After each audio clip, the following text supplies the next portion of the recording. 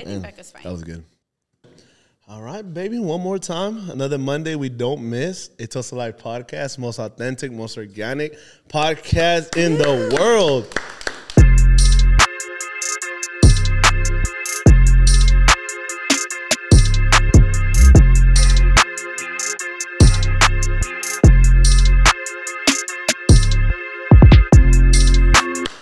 I switched it up, bro. The world.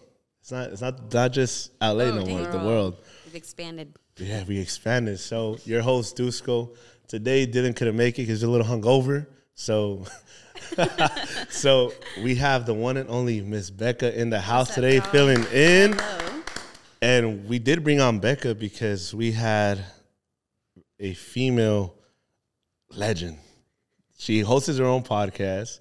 She is very, like I was telling you guys, she's very influential, and I've told her, very influential with her content, intentional. But we have Miss Jessica Flores in the house. What an intro. What an intro. Off the top of my head, I don't prepare for this. I like that. I could tell. Like, I could tell you're, I get go with the moment. Yeah, I get super nervous. That's why I start sweating, you know, fat people sweating. He practices your name like 10 times in his head. Yeah, like, it's Jessica, Spanish, Jessica, and then Jessica. Jessica. Do they call it Jessica or Jessica? My parents call me Jessica, but yeah, for either one. When they get mad at you, ¿cómo te llaman?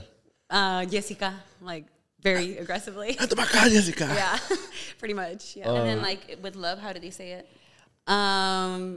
Just regular. Jessie. Oh, okay. Yeah, Jess. Yeah. That's how you know things are good. It's about how you say it, you know? The aggressive tone. Is there a nickname that you have that?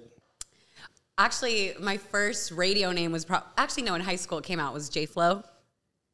J Flo. So like Jessica Flores. So people in high school call me J Flo. You know how to rap? Huh? You know how to rap? No. Spit a rhyme? No, definitely not. No, that's wrong. Know how to sing? Do you know how to sing? I grew up singing like mariachi music and stuff like that. Yeah, like I would like some of your Selena stuff. Really? Yeah. Selena was like, I would just watch her music or her like her movie and listen to her sing, and I would just try to mimic her voice. So Selena was super influential for me. Yeah. Oh man. So that how we do, we always take it back because we see the Jessica that's here about to hit 100K followers on Instagram, hosting events for Rancho Humilde, content talking about spirituality, talking about healing, and everybody follows that and loves that. But we get to a point where we have to find out, okay, what did it take to become this person right here, right? And we've had a lot of guys on the podcast, and we talk about our story, but you know, women can't really relate to a guy's story in that sense because we're one way, we're prideful, you know, we're hard-headed. We're like, nah, we're good, nothing's wrong, but reality, we're fighting a lot of stuff. But in reality also, what people don't really think about it or comprehend it is you guys as women take on a lot of stuff without even saying one word to anybody. You just put on a smile and you keep moving forward. Yeah. Right? So for the ones that don't know, where did you grow up in? Are you one sibling? How many brothers and sisters? So kind of give us a background on that. Yeah, I grew up actually, well, my parents started out in South Central, then they moved to Hawthorne, then they moved to like a San Pedro area. My dad was an extremely hard worker, came from nothing, would pick up tires from like dumpsters and put them in his old truck and like slept in a shack with a half cut mattress because even the mattress wouldn't fit there. So he really started from the ground up, and hardest worker I know, ended up buying a house in Rancho Palos Verdes, which is, you know, I moved there probably when I was like in the 4th grade. So my dad really came from like absolutely nothing, and did everything he could, lived the American dream, barely spoke English. You know, he's like that story that you hear about of Latinos coming here and saying there's no excuse. You know, it's not gonna be easy, but I'm gonna do what I can. And he did it, and he built like, honestly, such a beautiful life and gave me and my 3 brothers opportunities. So I have 2 older brothers and 1 younger brother. So super, super blessed for that, for sure. Yeah, he's awesome. He's insane. Was in growing up, so you were moving around schools a lot, or did you stick to one like city in the school? I pretty much stick to one city in school. So I went to Catholic school. It was like kindergarten through 8th, and it was one of those schools where it was like the same 30 people from kindergarten to class, and then that's who you follow with. Yeah, like that. I was in the same class, but at Tracy. Oh, okay, so the same thing. Yeah, well, we live in Baldwin Park, or grew up in Baldwin Park. Yeah. Same thing. I started with 20 kids in kindergarten. Yeah. Same 20 through 6th grade. Same 20 for 2 classes, 7th and 8th grade. And I think freshman year too. Yeah, so you understand like the small school struggle for sure. If you don't get along with someone or whatever it might be, game over, basically. it's game over. And unfortunately for me, in elementary schools, when like the intense heavy bullying started, because in an area like Palos Verdes, although, you know, we're not dealing with crime, we're not dealing with a lot of the other stuff that maybe other neighborhoods are dealing with. Yeah. I did experience, though, was like a lot of racism and because there's not a lot of Latinos out there, and because it was such a small school, I was maybe the only Latina in like that I really knew about in my whole entire school or even class. So from an early age, I was like heavily bullied. Kids would make fun of my mom's accent because it was a small community. Everybody knew my mom. Everybody knew how she spoke. And I was living kind of like a double life, like my whole entire childhood. It was like I would go to school and try to act white or try to like, you know, simulate, right? And then I'd go home and then be my mom listening to El Rosario or like, and then I'm Jessica, you know what I mean? Yeah. So it was like a lot of that for sure. So I was like probably the unhappiest, most depressed, version of myself in elementary school when I was going to school up there, for sure. You were going through like an identity crisis in a sense. Huge. Right?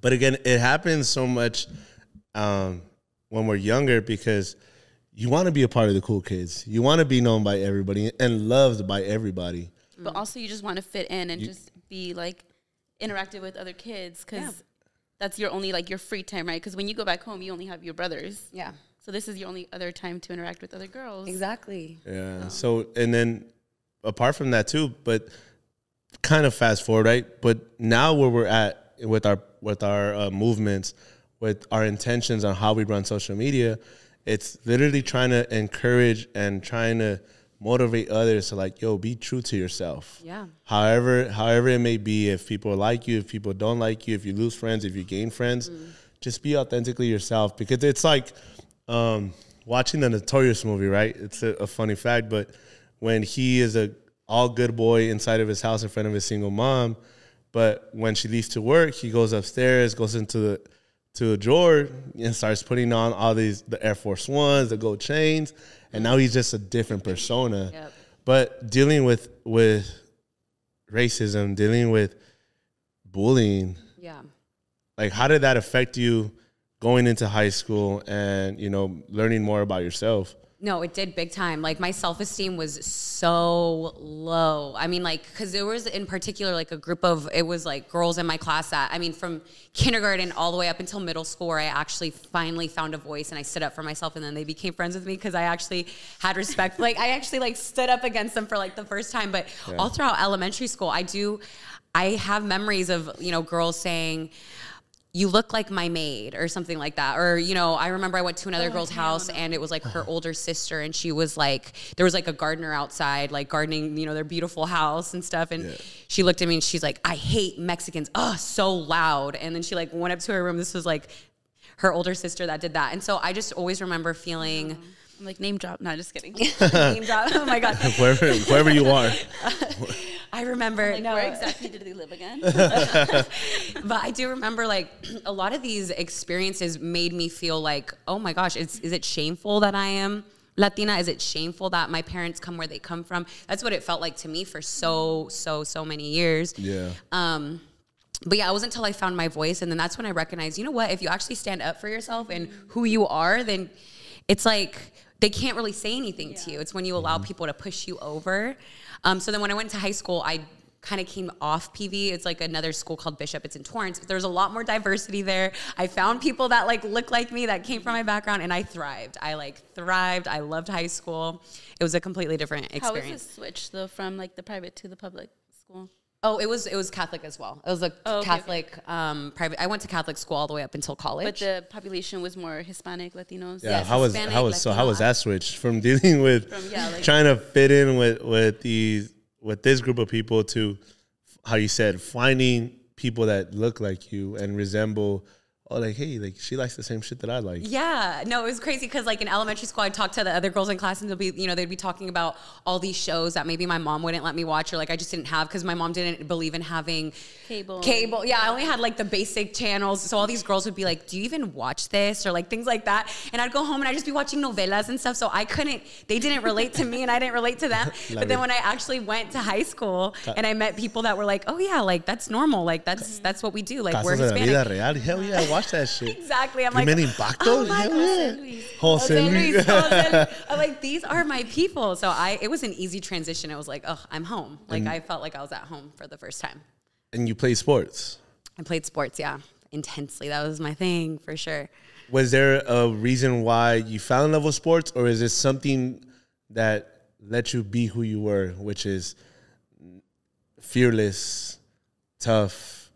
Like, what sport did you play? And like for everybody that doesn't know, what sport did you play? So I played soccer. That was my sport since I was like 5 years old. And the person that got me into sports were my dad. My dad was one of the best like long distance runners in the world. So he was waking me up at 5 years old, 8 years old, 10 years old. He'd pull me out of school, take me to Mexico and Zacatecas, and he would make me do like 10-mile hikes with weights on our ankles. Me and my brothers, he'd put Bible verses and a speaker on his backpack.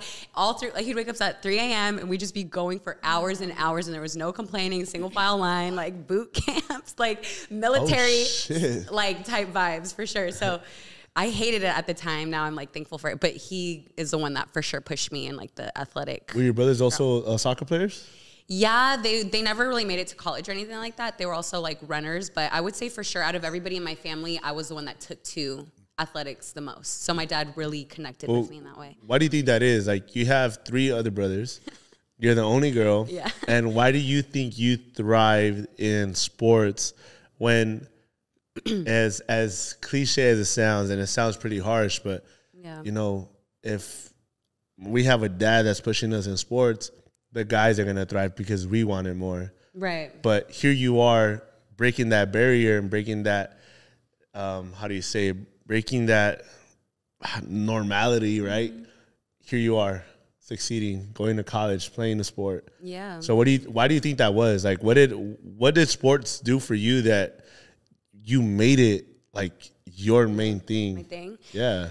Well, with my brothers, they were always very book smart. They were like, that was just their thing. And I do think everybody has like their differences. My oldest brother's a doctor now. He could sit there and study for 10 hours. I could never. Like my ADD would like never allow me to do that, right? And then my other brother's just super smart at business and like making money.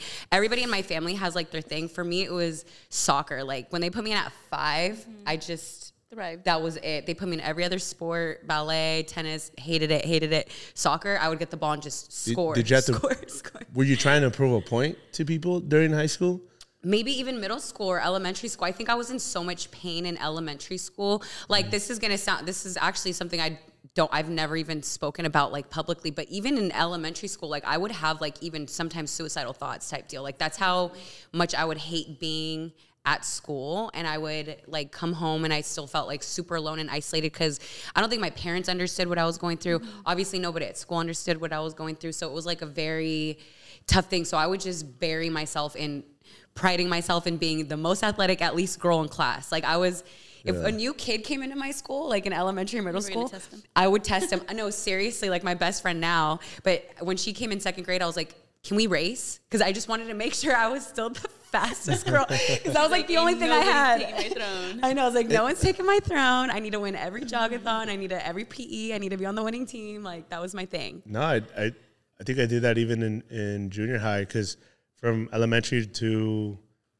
from kindergarten to like 6th grade, like it sounds funny as fuck, but like I was a chubby ass kid. Like, yeah, I played. Stop laughing, fool. Look at that.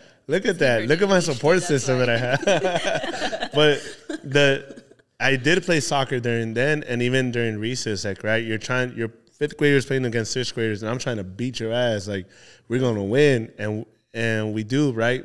But one thing that switched in junior high was now you have PE. Now you have a class where have to do it. You could do it, or you could be like the cool kids and just walk in the back, just chilling, not doing shit, 13-minute miles. Mm-hmm. But I said, fuck that. Like, I want to be that cool kid, be respected, you know, be liked. So even during lunch, I was like running, and like everybody's wearing the, what was it, like the grays? And you had the red or the I had the blue red shirt. Oh I had my the black God. shirt. I was like, I got options here.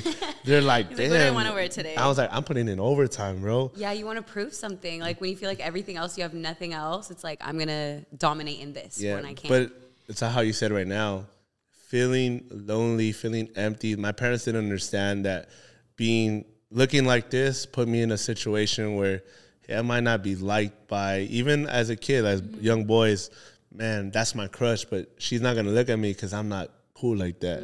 I don't look to par. But even now it's giving an encouragement to, you know, no matter how you look, be confident in your own skin. Yeah. And if you have an issue with that, let's go change it. Yeah. Get up earlier. Go work out. Go work on your mental health. But as kids, we're trying to learn that all at one time. Yeah. And it's just learning how to express it. You go to college, you make it to... Wait, can I ask a question, though? A huevo, tú dilo. Like, you said Tú that, dilo. you said that you had, like, these thoughts when you were younger. When you were that age, did you know you were having those thoughts? Or did you just realize now that you're older, like, dang, when I was 7, 8 years old, I was thinking of these things. Yeah, no, like my emotions were that deep back then too. They were that deep. Like I knew. I think I was probably a little bit older though. I was probably like 9 or 10. It was probably like even 6th grade, 5th grade, where I was like, I knew in my mind, I was like, I don't even want to be that's here. That's like the time where your body starts becoming uncomfortable. Yeah. And everything. So. Oh, for sure. And like the girls in my class, like at the time were very pretty, like, you know, blonde hair, blue-eyed, and then I was just kind of like this, like tomboy, like little Latina-looking little boy because I was raised around all boys, just like running, like seriously, you know, they would kind of be doing their own thing at recess, and I would just be with the boys, not because I was like a boys' girl, but because I bonded with them over the fact that at least in middle school I could kick their butt. You know, maybe when we got older, you know, men kind of tend to get a little bit stronger, but in those days it was like those were my people that I would gravitate towards. So yeah, I would go home and I knew like you were like depressed. And I think a question that I do want to ask both of you guys: is it harder for a girl, or what does a girl go through to try to fit in when we grow up? Us as guys, we got to make sure we look the best, right? We have the shoes, the clothes, the haircut, and you know we look the part of being fit. But for girls, how do you guys handle that? You know, when you may not like your own body, like what is that? What happens? What do you guys go through? Because I don't think that's really talked about, right? Like us as guys, like, oh yeah, we're fat, we're gonna just work out, and then we look at. It's easier for a guy just to like put on a fresh fit, right? Yeah, and that boosts your confidence. Like haircut too. I went from a 5.5 to a 7.5. As long as you can have a haircut and your fit can be bummy, you're good to go right for. Yeah, and even if you look really good, you're still gonna get hate. If you look, no matter what, girls, you can't win like at all. Especially, and I feel even worse. I think for this new generation of girls because as great as you know, social media would have been great for me back in the day because I could have gone online and been like, no, I don't live in this bubble. I had no social media. I had no even TV like that. So I really thought the whole world was like PV, I guess, at that time. Yeah. But now you can go online and find your community, but also in that same sense, you see so much comparison, and I feel so scared and so bad for the younger. It's just like how I've heard it some before. It's like I know one dude, and every time his Air Force Ones get dirty, he goes and buys new ones, and I'm like, damn, bro, I've been wearing the same fucking shoes for the last 2 years. Right, and everybody brags about having the newest clothes and having the newest shoes, freshest haircut every week. But what no one brags about is how are you doing mentally and emotionally and physically? What are you? Are you rich? Are you rich in those areas, or are you just rich on the outside part where everybody gets to see that? But even how you guys are saying, how you said earlier, your dad went from not knowing a single word of English and getting tires, to building this house and this environment for his kids. And what a lot of people don't know is, all right, what did it take for that, right? So as kids, we don't know that. Like, Dad, I want new shoes. Oh, sí, mijo, pa la otra. And it's just like, okay, why does he have, I know back then I was wearing the 50 Cent, the Hurricanes, and then the G-Unit shoes. But I didn't know what my dad or my mom did or how many hours they work in order to buy me $100 shoes. Yeah. And now when us being older, you know, we go buy $100 shoes. You know, ¿cuánto? I'm feel like, that. you know what? I'll put it on my Christmas list. Como dijo mi mamá, hay cupón. Looking is there a up, discount today? coupon Yeah. codes. I'm just kidding. Yeah, so No, I do look up coupon codes. for those, I think you guys can be a perfect voice right now for the girls that are, you know, worrying about how they look, their physical, you know, what they're wearing, and not being as confident as they can be, because, you know, when they look in the mirror, they might not like the person in front of that. You know, what could you guys as powerful women tell them and listening right now?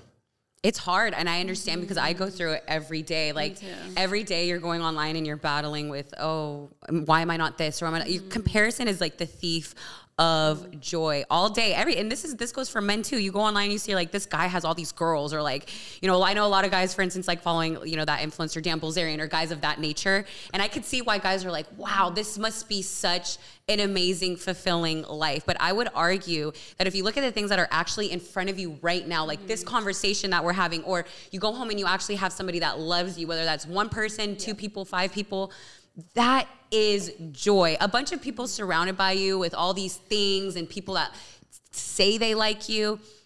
That's cool. That'll give you like a boost of, you know, whatever, like of happiness for that moment. But I think the longevity of happiness is seeing what you have and being like, wow, this is amazing. This is dope. I'm thankful. I think if you have gratitude, you can't not be happy. No matter what you have. That's why there's people in some of the worst, you know, quote unquote, I don't want to say worse, but, you know, places that would be considered really impoverished areas in the world. And there's some of that, they're so rich in soul. They're rich in happiness. They're rich in happiness. So I think it just comes down to gratitude, you know? You may see social media, you may see the car, you know, popping bottles, traveling, and all these other extravagant things that may look like success and happiness. But as I always say, how do you feel when you're in your room and no one's around you? Or when you wake up in the morning, how is that feeling? Are you struggling? Are you motivated? Are you thankful? And like, you have to realize that a lot of these people that put all this out there, they're just doing it because they don't want you to know that, you know, they may be emptiness. So for the people hearing this, you know, ask yourself those questions. Having the nice car, having the nice clothes, traveling to the places with your friends and doing whatever you do for fun, are you genuinely happy in those moments? Or is it just a moment of happiness, but when you go home, you know, you're just like, fuck, what am I doing? 100%. And I do feel like social media for I mean, and I'm guilty of this. A big part of it is just honestly putting on a show. And you're just sitting there watching everybody's best show, best highlights, and you're just like looking at your own show and you're like, well, wait a minute, this is a shit show over here, because let's be real, like we don't put the dark moments, the ugly parts of our life. So when you're just consuming all these other people living their best lives or whatever, you're gonna sit there and be like, wow, like I need to get my shit together. I'm not skinny enough. I'm not fit enough. I'm not rich enough. I don't have enough girls, or like whatever it might be. You know? I think what also is wrong, it's like now, I don't know if you guys as parents are on social media, but once our parents get on social media and then they're like, oh, mira, la hija de quién sabe quién, ya se va a casar. All the time. Ya se graduó. And it's like, oh, and that's something people throw in their face. Like, yeah. hold up. I'm going to get there. Just give me a minute. No, miras acá, Eduardito. Mira, ya se graduó. Mira, ya se casó la Samantha. Mira, ya tiene 3 hijos y está casada y vive con su esposo. ¿Qué haces? ¿Todavía andas de party? Sí. ¿A qué hora llegaste esta noche? Mijo. Yes. Okay, I thought it was just me. No. What did they tell you? Wait a minute. Hey, ponte las pilas. Hey. Yeah. But it's like, dude, we're working hard. We're hustling. We're trying to figure it out. And it's like, because your parents are on this other realm of like social media, it's never good enough. It's just like, you're never going to be good enough now. The one thing I would say is, my story is not your story, and it doesn't have to be their story. If I'm happy, that's me. And if you're not happy with my story, I'm sorry, but I'm really not sorry, because I want to live my life the way I want it to, and not on your terms. I want to live it on my terms, because then I don't want to grow up hating you for shit not working out. I was talking to Becca earlier and throughout the week, is just there's things that have to be said that we've talked about as men, because we've had some amazing men on the podcast talk about their story. We talk about ours. But, you know, there's also a lot of women out there that are going through life, and they're putting their chin up, smile on their face, still get glamored up, and they may look like they're beautiful, feeling sexy, feeling confident, but there's a fucking storm in that background. The reason why I bring this up is because me and you got to talk throughout the week and the last 2 weeks. You know, you put on this amazing smile, and you show it for your followers and everything. But you know, as tough as it sounds, I feel like your world that was rocked. It was been a little cloudy. Yeah. The last couple of weeks, last month. How do you maneuver through tough times like that? Because it's not easy. So I don't know if you want to touch up on that, but yeah, it's crazy. So yeah, I mean, what we were talking about is we had two deaths in my family recently, around the time where we were maybe wanting to like link up, and so much was going on in my life. You know, when there's a death in the family, everybody's world gets rocked. I'm sorry. Yeah, thank you. But in like those moments where you're kind of dealing with so much turmoil, whatever it might be, whether it is a death in the family or you losing your job or issues with your kids, I mean, there's so like life is so. It's such a roller coaster. Like you never know what's going to get thrown at you. I think like in those moments, and I never had this before, but seriously, like the thing that has kept me recently just grounded and keep going, honestly, is God. And I'm going to tell you guys one thing right now is God was never part of my life. Like in that way, Catholic school, you guys heard, like I went to Catholic school. People would say, oh, I'm born again, I'm saved, or, you know, God saved me, or I feel him. You have to feel the Holy Spirit fill you. And I'm like, what does that even mean? I don't feel it. I've never felt it. Like, I'm just like, maybe it's just not meant for me, or maybe it's not for me. And it wasn't until, I want to say, beginning of this year where I had just the craziest encounter, where I would hear people talk about their encounters with God, and I'm like, either I don't know if I fully believe it, or maybe I do believe it and it's true for you. Yeah, or they're, exactly. Yeah, and that's how it felt for the longest time. And I wanted God to choose me, but I just didn't know how to go about it. And I want to say, it was the end of last year, beginning of this year, I went running, and I like going running at like, I don't know, like 5 a.m. in the morning, 6 a.m. in the morning. And I went running on the beach on the Strand. Nobody was there. It was still black. You hear the waves, and I'm just like running. I'm listening to Drake, actually, Take Care or something like that. I'm listening to one of his old albums. Hell yeah. I'm just sitting there. I'm just literally setting the tone. Yeah. I'm like over here, because like when I first start my run, I'm feeling good. So I'm listening to something a little bit more somber and like chill, just in my vibe. And all of a sudden, like, just this wave of like, I don't know how to describe it other than just like love, joy, happiness, but so overwhelming that I start crying. Like, and I like, again, I've been to church. I've never lifted my hands up to pray, but here I am, right? Like in the middle of the beach by myself running, and my eyes are like closed, and I'm like, my hands just like lift up, and I'm like, thank you, God. Thank you, God. I start crying. I like fall to my knees, and I'm like, oh my gosh, like God, like I don't know where this is coming from, but I'm feeling him so intensely in my life. Mind you, like 2020 was a year of where I felt so lost. Like I was honestly like really, this is only things I like open up to like my close friends about, but like I was, you know, drinking a lot. I was like in a really toxic relationship. I had just lost my dream job, which was being on air at Cali 93.9, which is a radio reggaeton station out here, due to COVID. They were making big cuts in radio.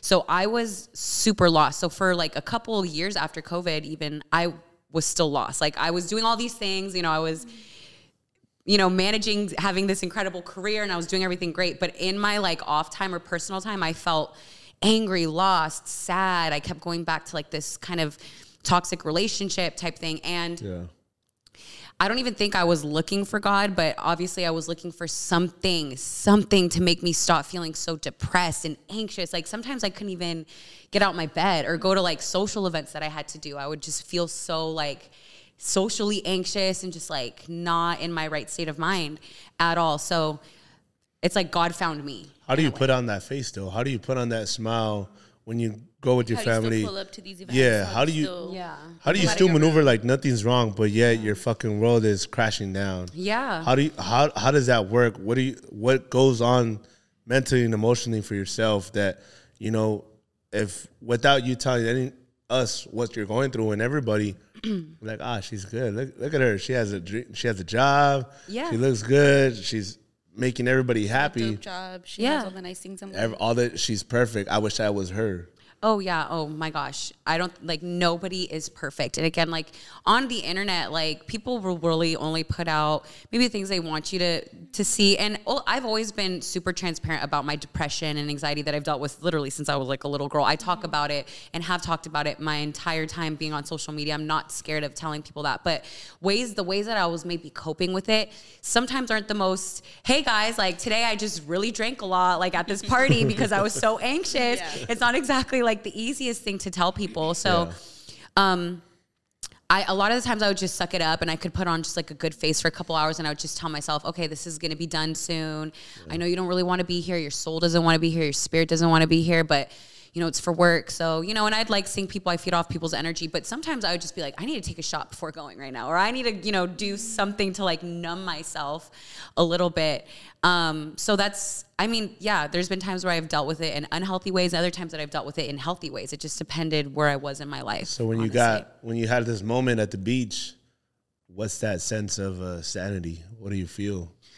When I had that, I knew it was God. There was nothing else it could have been, honestly. Because how do you explain the feeling? So when right now, one thing with me and my team, I'm very how you are very transparent. So when I'm not feeling good, I gotta say it. And like they know. Like I'll get quiet. I won't say a word, or I'll just be like, yeah, it's cool.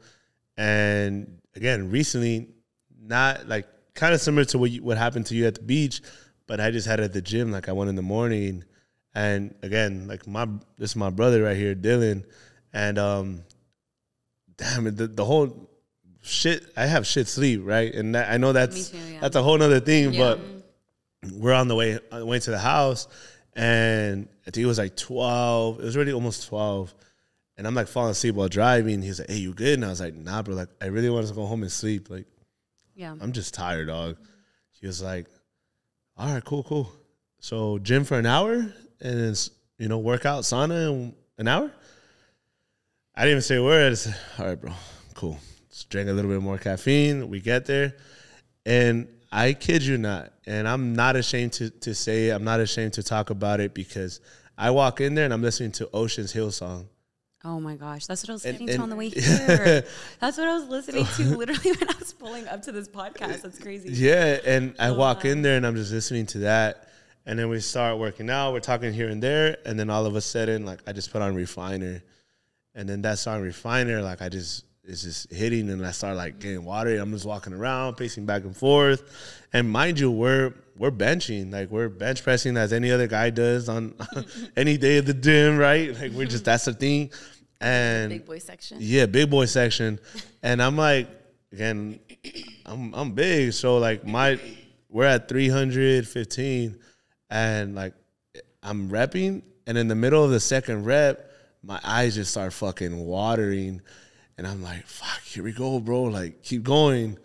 And then we get to 365. And before I hit that, like, I pick it up. It's already in my hands. And then instead of, like, I could see the bar.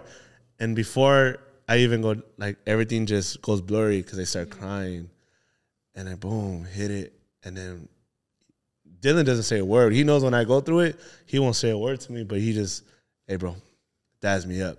So we work out for a couple more, went to the sauna. This is a thing where I knew it was time. Like, this is where I knew, hey, this is where I need to make my change because nothing else is helping me no more. Nothing else is saving me. No techno music, no rap music, nothing. Nobody can tell me anything that's not helping me anymore. We get to the sauna, and again, in the sauna, if you're in there, by the 15, 20-minute mark, you're like panicking. You're like, gotta get claustrophobic. Claustrophobia, just get, like, you gotta get the fuck out. And you're in there. I just put on Refiner one more time. And I listen, it's like a 6-minute song.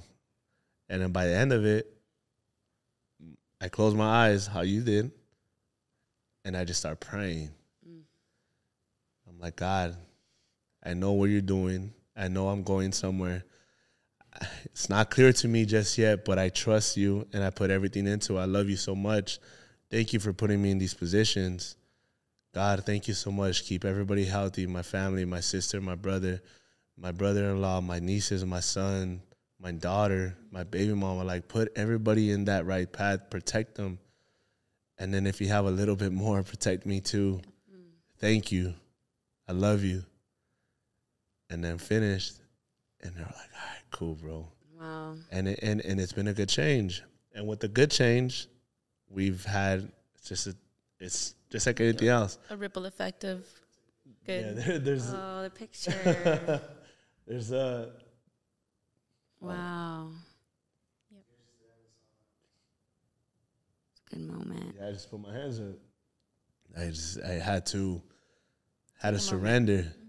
Surrender. I think that's like, I think you just summarized it in the best way. I finally surrendered all the pain, the pressure that we feel as women, as people of this universe, as like people on social media, just all that baggage and pain. You just surrender it to God. And it is the most liberating feeling ever, because when you're carrying that, you're trying to carry all that, like all the people depending on you, girl, all the responsibilities, all your work, your bills, everything. It's like, if you're just like, God, I give it to you. And then in turn, ask God, how can you use me now to do your ministry? Because I also believe that we can't just take from God. It's like, how are you going to use me today? And now I used to wake up and it used to be, God, I need this. It's like, it's like, this is what I want. This is what I need. Now it's like, okay, God, how can I honor you? And by honoring you, you're going to put me in no matter what, you're going to put me in the path. You're going to put the right people in my life. You're going to make my heart change, my soul change. You ask, but when you ask, you got to give them something back, right? And people think because you... I think you ask, but you offer as well, right? Yeah. You ask. It's because whatever, but you're like, but I'm here, so use me for... I mean, if we think about it, and we've never been we've never done this really type of show, but it's very much needed.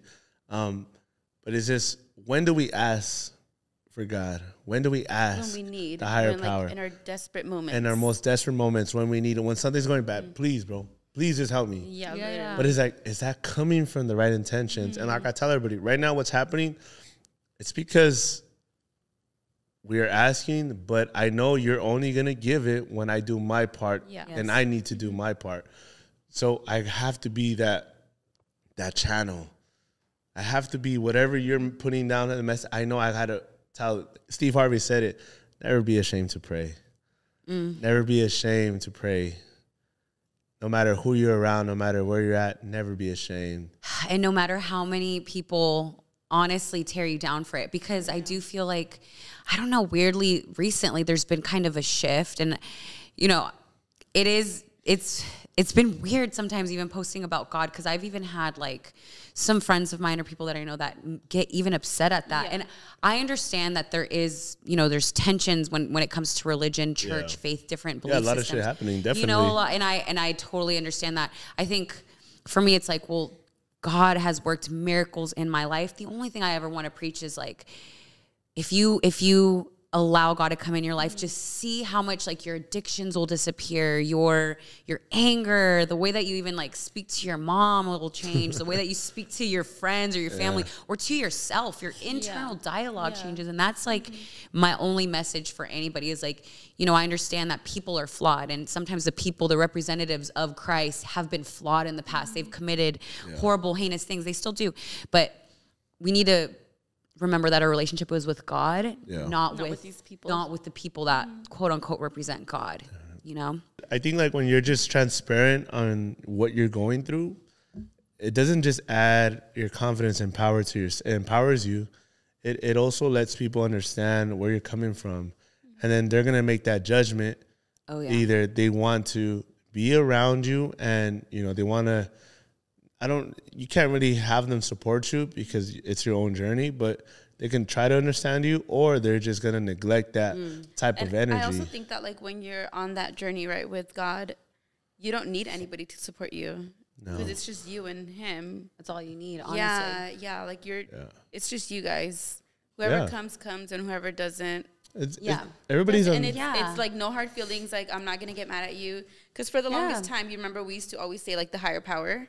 Yeah. We used to always be like, you know, the higher power this, you know, because the Almighty, thank God to higher power. I think we were all like in a different time of our lives where we were like, for sure. We don't know who's up. Right. Who's I would up always there, say basically. I'm living in a simulation. Like, I would say that all the time. Now I'm like, I did want to ask, like, when you're going through this whole change, was there a quote or something that you had, like a reminder daily that just kept you going in a sense, or something that you heard that just kind of made a stamp in your mind? I'm not sure if there was like anything in particular, but I did read one this morning that was like God works in the darkness, which I couldn't agree with more, because if you think about like even who like Jesus would hang out with, it would be the people that society deemed the worst, right? Like the people that were in their darkness, right? In their, you know, whatever it might be. So I feel like God will reach out to you when you are sometimes in your lowest moment. And the thing about, and I love what you said earlier when you said it's okay if people don't approve, because truthfully, like all you really need is God. And that's so true, because if you really think about it, you guys, like if you're going through life and you are living because you want this person's approval, that person's approval, but people are finicky. People change their opinions all the time. Sometimes people are going to like you. People are going through their own stuff. So if you are reliant on the emotions and feelings of other people, and that's what you're getting your self-esteem from, your self-worth, your happiness from, you're never going to be happy. You're never going to be fulfilled. But God is a constant. So if people don't like that, maybe I talk about God, or, you know, if we pray outwardly, that's completely fine, you know, because God, knowing he's there in my corner, you get so much strength. Like anytime I post even something a little bit controversial on my stories, I pray about it. And I'm like, God, if I have you, it's okay. If people want to come for me and, you know, judge me for it, that's completely fine. Because you have God, and he's never going to be finicky with you. He's going to be so solid in your life every single time. Yeah. When we go through changes, when we go through chapters in our life, I love to call them chapters. You know, you're going to go through everything, the loss, the gaining, feelings, emotions, and that's what happens when you go through a significant change like that, is when you really know when, like, you really get tested. Like, hey, you know what, today I'm gonna make this change. And who knew that a day later, 2 days later, boom, get tested. Tested. Right? Yeah, you get super tested. And like I literally with Dylan a couple of days ago, 3 a.m, bro, like I'm driving to him and I'm telling him, like, bro, with God, we will never lose. It's gonna be okay. And it's so stings where you can't really put it into context for someone to understand. It's not that they can't understand, it's that they're not ready for it. They're not ready. For so long, I wasn't ready. So I understand that feeling. Like I've told my friend, one of my friends, and like, oh, dude, like, well, this, I was like, hey, listen to this song. 8 hours later, I check in. I was like, hey, did you listen to the song? No, I wasn't, like, I didn't have time. Like, I just know I gotta sit with it and blah, blah, blah. And I'm like, when you're ready. When you're ready. Yeah. When you're ready. When you're ready, you have to be ready. That's what I found. Because my mom, for the longest time, my whole entire life, mija ve el rosario, mija ve misa, misa. Like, God, like, she would, you know. And I would just be like, okay, Mom. Like, I wasn't ready to receive the God's love until you actually decide to do in your everything. Take it a step further. When someone tells us we need to receive it, we're not going to listen. It has to be like a natural thing. It has to just come. It has to come through here. Yeah. You have to genuinely want it. Yeah. You have to want a relationship with him. Yeah, it has to come through here. And like I told my mom, and like I even talking with Peppa and Dylan, I'm like, I knew I needed to make this change. And as much as my parents told me and anybody else told me, I didn't want to, because now I'm doing it because your time. I wanted to do it on my terms. Yeah. Why are you so into it? It's because it's on me now. Like, my back is against the wall. Only way I can go is either forward or give up. And I'm not giving up, so I got to go forward. So in order for me to go forward and progress, I got to let go of a lot of baggage that I'm having. Yeah. And I got to let it go right now. And give it to somebody that can handle it. Yeah. And just throw it out there. I can't feed into this. I can't try to fit your perfect picture. I can't try to be there whenever how can I be there for you when I'm not even there for me? Yeah, it turned into that. It goes back to like filling up the cups. It turned into that. Yeah, there was a hole at that bottom of the cup. I kept putting, nothing was going nowhere. I relate to that so much. I feel like I was doing that for like 10 years. It didn't even matter if we tried filling of your cup. It was never going to get filled. It was never going to get filled. No matter what. No, 100%. Yeah. And people say, or not people, I actually did read this quote and it was like, you ask God for patience, he's going to test your patience. Yeah.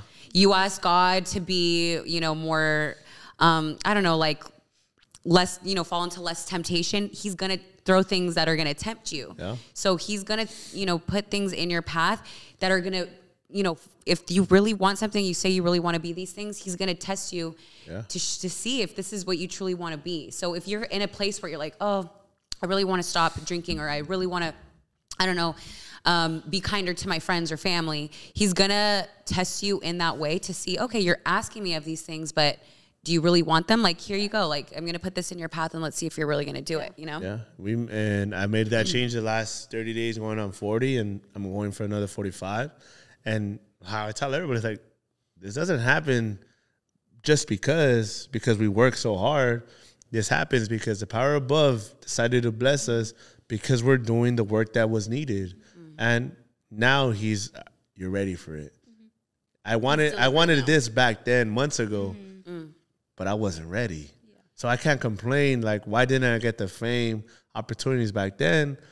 You would have flopped it. Yeah, he knew I wasn't ready to handle it. And now where we're at, all right, cool, let's take it one step at a time. Oh, yeah. And so that's protecting you. Yeah. Like, a lot of the times the no's you get in your life, that is a protection, because the enemy is going to give you the quick, easy, quick gratification, you know, all the things. The enemy lies. It's going to lie and say, Jess, the more followers you have, you are going to be so much happier, girl. You have all this money, girl. You're going to be so happy. And then you get these things and it's like, it's never enough. You ever notice the more you get, sometimes the more you want? Think about it. There's somebody on the street that would kill to just have air conditioning right now. And we're just chilling in here, right? And we're like, dang, like, this is cool. Imagine if we were in a mansion. People that are in a mansion. Imagine if I had a helicopter pad on top. It's like us humans, unfortunately, like, we are greedy by nature. You have something, you want more, right? It's never enough. So that's why it goes back to the whole conversation of whatever you have now, even if you think it's not what other people. Be so thankful. Yeah, you have to. Thankful. You have to being in your bed. Yeah. Having blankets, having water, having food, having the option to, hey, today I want to go eat this. Today I want to go here. Yeah. I'm craving this. Let me go get it. Not many have that option. So it's just even the food, the shoes on our feet, clothes on our back, and not understanding that blessing that we had since so young, and what it took to get there. Yes, what it took to get there. Yeah. And it's harder to do, by the way, day by day, because I catch myself in traffic and I'm like complaining, and somebody annoys me online, I'm like complaining. So it is harder to actually, I'm like, get out the road. No, but like, I understand, like, in person, it's so much harder to actually do it. So it's a process, and you have to remind yourself of that. Yeah, it's not easy though. Trust me. We put up the not gonna lie questions out there, and like I was telling Jess last time, for some reason when we put up the not gonna lie ones, we don't know who sent it. Anonymous ones. So the anonymous ones, so they get confident. They say it the way it needs to be, and so they're out there, right? Okay. And thanks to our lovely second family, subscribers, followers, and people that follow us on all platforms, you guys asked some questions, and today we have Mr. Dylan on the mic, just behind the scenes today, asking us questions. So let's throw the first one, big guy. So the first question is, have you ever cried at school? At school? Credit school? Yes. I think she's like, very clear. Damn, I did. I've even eaten in like, you know how like in movies you see like a kid eating like in the bathroom? I've done that. Oh, dude. Not gonna lie. Cue the sad music right now. I know. Where's my little violin? I'm like, where's my little violin? We're gonna have to ask that question one more time. Hold on. It didn't go through. I think it glitched or some shit, but it didn't go through. Let me ask that question one more time. Sorry. Okay. So you can talk about eating. Okay. So have you ever cried at school? Yes. That's the question. That's a definite 100% yes. Shit, without thinking about it, hell yeah. I think the only time I ever cried at school is when my girlfriend broke up with me. I still cry at school, you guys. You're like, just yesterday. I'm like sitting there and I'm like. Have you ever ate in the stall though for lunch? Yes. At the restaurant? Hell no, bro. I was at the cool kids. You're like, not me. I was relate. at the athletes, bro. I wasn't allowed to take my lunch out of the cafeteria, so. Oh my God. Sit back down. I had to sit there and like, oh, okay. in my Yeah. in your little area. No, I for sure ate in the bathroom stall probably a couple times. Yeah. So not too long ago. Good times. I need my little I was in vitamin. my room watching Mean Girls with someone that has not watched Mean Girls. And I was like, you know how she eats? Lindsay Lohan eats in the Yes. stall. When I saw that, I'm like, I Dude, feel you, girl. I was just laughing. I was like, who same. the hell eats in the stall like for lunch and this and that? And she started crying. She's like, me, I've eaten in the stall before. I was like, oh, fuck. You have to Not give gonna her some lie, love. when guys. we see her. It goes We're back being to transparent here. proving my point of girls may go through a tough, like us as guys, when we get tested by another guy, by another man, what's the first thing we ever do? Hey, fuck that fool, I'm gonna go get down. Physical right away. Yes. But then there's those guys, there's those men that are not, they're not like that. I'm not gonna be in an altercation because I can't. One, maybe they can't fight. Two, maybe not have the confidence. And then you see those videos all over social media of the bully, the guy getting bullied stands up to his bully and knocks his shit out. Yeah. But girls go through a different type of. It's a different type of aggression. Yeah, different type of bullying where it's like the words are coming out of other person's mouth, but it's not just one person. They get their whole posse It's to gossip. agree. Yes. It's like you tear down reputation. So, and actually one of like my favorite like psychologists talked about this. This isn't everybody, okay? I know there's girls out there that fight. I know that, there's guys out there that like to gossip, but for the, the most part, guys, the way that they express aggression is through physical fight. It's like, you know what, we're going to go out, meet me outside type thing. Yeah. And for the most part, girls, the way that we show aggressive isn't like, I'm a slap her and pull her hair. It's more like, which does happen, but it's more like, okay, I'm going to gossip or I'm going to tear down their character. It's a lot of verbal abuse that I would say. And that hurts too. Like, I know I'm not getting like my hair snatched, but that hurts when girls talk about you. Like, it probably even hurts more, right? Because it messes with everything in your life. Like, if you're in high school, like a group of girls are talking shit about you, they're gonna tear you down. But even take it a step further, even as adults. Oh, yeah. Los mitoteros, los mitoteras, and Your los work parties. drama. Like you walk in and like, mira esa. Yeah, it hurts. It Mira, hurts. esa tenía novia, ahora ya no tiene, ¿por qué? And it's so much shit that happens. And low-key be your own family sometimes. Oh, 100%. Those Christmas dinners. Yeah, the tias. Yeah. What was that? There's like a video of like, mija, ¿todavía no te casas? Tú ya te casaste 3 veces, ¿para qué me hablas? Yeah. Oh, yeah. I know what you're talking about. Yeah. But it's facts. It's facts. Mija, ¿por qué no tienes hijos? Porque tienes 10. Y de diferente papá. Oh, shit. The video's literally like No, that. it's Yeah, because yeah. like think about it. Like our parents, they try to one up their brother or sister or primos of like basically with their kids too. Yeah, sometimes. like They'll be basically "Mi hijo, my mi hija," yeah you know my what I mean? mi hijo se graduó. Pues mi hijo ya tiene trabajo y es manager. ¿De dónde? McDonald's. But like they try to one up you, right? Yeah, They try to one up them. So now they're in a competition of trying to prove that they. First of all, being a manager at McDonald's, I've never worked there, but I'm pretty sure it's a hard ass job because Like, let me see they first be off. they be dealing with hella people. My guy Workers. over there was. I bet. That was 'cause slanging heck burgers. no. You want I can't one? even imagine You want? like Managing any type of business, especially one that's where the as ice cream busy. machine don't work all the time. It's like the longest yard.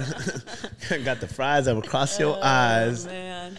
But it's just, again, like our families, even since we were little, try to one up them. So now we have something to live up to. And if you don't live up to it, you're a disappointment. No la cagaste. Yeah, It's honestly. like, hey, relax. Yeah, relax. Relax. Hey, take a chill pill. Take it easy. Y'all ready for... Take it easy. Send me a piece of that corn for later. Exactly. Y'all ready for the next question? No? I know you're not. Okay, try it. So it says, how are you doing mentally? Ooh, let's start. Do we do like a scale? 1 to From 10. 1 to 1 10. to 10? You can go first. Okay. Negative Ooh, numbers mentally. count. Negative numbers. Negative numbers count. Mentally, right now, I'm probably like at just overall, probably like at a 6.5 or 7. I don't know, like how like one being like what, like One being being rock bottom yeah. worst. rock bottom. Okay, I'm probably at like a 7.5. Yeah. So Actually, 8. when we explain 1 to 10, especially a mental check-in like that, it's 1 is like you're done. Like you're Done. That's Like it. flat line, basically. Okay. Yeah, you're flatline. And Okay, 10 okay. being perfect, you're happy, you got everything you ever wanted, everything. I think right now I'm probably, okay, it's like 7 would probably be like fair. Maybe 6.9. Just round that bitch up. 6.9.5. I'm probably like a little under 7, but we'll round up. Hell Say yeah. 7. Probably like a 7 too. I mean, yeah, probably a 7. I think I would be, right now, probably 6. You're at a 6. Yeah. But it's going through all these changes. Like, I was talking to Pepe yesterday, and even today, is like, damn, bro, like temptation, you know, what are you doing today? I'm home. What? Really? I was like, yeah, bro, like, I'm really trying to do my part. Like, going through the changes, and I have to do it at whatever cost it is. Like, is it boring? To other people. But to me, it's like, This is peace. Part of your yeah, journey. this is good. This yeah. is peace. Okay, that's crazy because I went through the same thing last night. I had like 2 different groups of friends that were, you know, they were going to go out and they were going to have fun, and I love going out and stuff. But I was like, I need to just not right now. Like, I just need to like be in my zone. And on top of that, like, it was a heavy day yesterday. I went to like a protest type thing, and I got kind of like really good feedback and then some other negative. I don't know. It's social media in general is just, it can make you go from a 10 real quick to just kind of plummet you a little bit. But I've been trying to get like a really tougher skin and not shy away from like speaking about things you really believe about, because we live in a country where we're able to do that. I'm passionate about that. And I hate that sometimes people feel silent. So I always want to push myself outside my comfort zone to show people, if you don't believe something or something's rubbing you the wrong way and you want to express it, express it. You cannot all be silenced, you know? I'm going to say it as best as I can.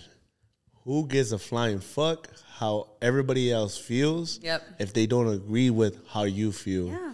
Because at the end of the day, they're not in your shoes. They don't wear the clothes on your back. They're not in the position you're in. And they don't live your life. They don't. So But they're also not on your journey. they're not on your So journey. It's just you. No, definitely. You're on your own journey. The only person, when you go to DMV, when you go anywhere to sign your name, you sign your name only. Oh, yeah. You don't sign anybody else's name. And that's how I feel about the end of my life. It's not going to be anybody else there looking at God in the eyes. It's going to be me and him, and I'm going to have to answer to everything that I did. Yeah.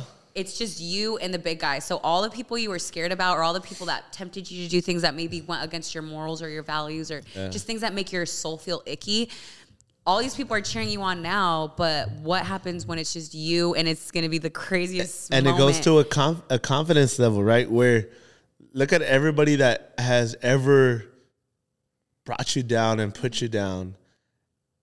And now you're living a more fulfilled life, and you're living your journey, and you're being true to yourself. Who is living a better life now? Who is now progressing and elevating daily, weekly, monthly, yearly?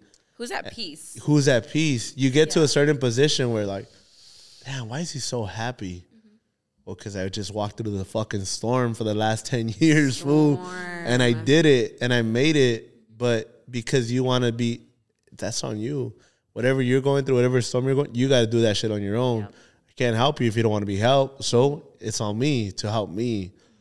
It gets lonely. Fuck yeah. All this shit gets so lonely. It gets so lonely. As much as everybody's going to help you, yeah, they could say it and they can be there. But the only person that has to walk that road, that lonely ass road right there that's pitch black is you. Is you. Nobody else. It is so lonely though. So if you are on that journey and you're listening to this, because I would argue like almost everybody's on that journey. Nobody wants to stay depressed or anxious or living in a state of confusion. Like nobody wants that. And I think for the most part, that's like a huge part of the human experience. If you are going through that, it will be lonely. Like I have recently in the past like 2 months been feeling honestly just really isolated, like in general, not because my friends are isolating me. It's more like I've been isolating myself because sometimes, yes. And I read something that was like, sometimes God needs to isolate you because he needs to talk to you. He needs to just talk to you, and then you're going to be isolated, and then he's going to fill your life with the things that are better suiting you, the people that are better suiting you, the people that actually want to see better for you. But he needs to remove you. And I feel like I'm going through that process right now where I'm like, oh my God, so much of my world is shifting, and my thoughts are changing, and the people and the things I want to be around are changing. And it's hard. Like you're sitting in bed alone at night and you're just like, wow, I am so alone. But it gives you that time to talk to God and be like, I don't know what is happening, God, but lead me. put the right people in my path, put the right opportunities in my path, you know? But it is hard. Like, that's why I'm like at a 7 or 6.9. You know, we're getting there. It's not easy, for sure. It's not. Where you at, big guy? What's the next one? All right, next question. It says, what should you do when you find yourself in a place in life where you just want to give up and say everyone else was right? Damn. You want to give up and say, oh, it happens all the time, huh? I can name a couple instances where that's happened in my life. Talk about it. Just in general, like my parents, like they'll always say, you should have done that or you should have done this. I think parents are like a big proponent of that for sure. I don't know if it's like a cultural thing, but they always want to be like, I told you you shouldn't have gone in that industry. You should have just been a teacher. You should have just something safe. Because I would say like my industry, there's no, I can have a job today and not a job. I mean, I guess that could go for any industry, right? But I guess as opposed to something where you have like a solid paycheck, mine's not solid all the time. Like some months I'm getting paid and other months I'm not. So that scares them. So my mom and my parents are like, are you sure? Are you happy you went that path? So I think for like 10 years I was like battling at home. My mom and my dad, they were supportive, but they weren't like always the happiest for me because of the job that I was doing, you know? So I would say like that for sure was hard. Was like trying to prove to my parents that radio is cool, music is cool, entertainment is cool. Yeah. I'm happy. I know I'm not like a doctor like my brother or whatever, but yeah, of course I wanted to give up. Yeah. Hey, I think this, I don't know, because like for me, like career-wise, I guess, like I never knew I wanted to be in the medical field, but I'm in it now. But now it's like my parents from a long time ago would be like, get into it, like you'll be good. Right. But for like, I don't know, maybe like at least like 5 or 6 years, I was not in the medical field. But now now that I am in it, my parents are like, see, you should have done it earlier. You would have been in this step instead of the step that you're at now. Yeah. So it's kind of like, do you want to just give up and be like, no, you're right? For me, like, I don't. Like, I'm always like, no, like, you're not right. Like, I'm in the place I'm supposed to be in right now. If I would have been at this moment, that, like, back then, like, I probably would not have made it. I was way too young. Yeah. I was way too crazy. I was wanting to party. Like, me having my current career path right out of high school, I would have failed, like, horribly. Yeah. So, no, like, I'm not going to be like, I'm not going to sit here and be like, yeah, you're right. I should have listened to you. And like, no. It all came to me when it was supposed to come to me. And I'm, like, crossing my fingers, trying to be, like, succeed in it right now. Because I'm, like, in the process of the testing or whatever. But you will, yeah. Yeah, if I would have done it years ago, I would not have made it 100%. So, no, I don't think, like, I would have been like, oh, no, you're right. Well, yeah. What was it again, do? What was the question? Yeah. So, what do you do is the question. What should you do when you find yourself in a place in life where you just want to give up and say everyone was right? I think you don't. You don't give up. Yeah. Okay. Because you're in your own path. Only you know what's right for you. Yeah. Like, your body, your energy will, like, take in and give out what's needed.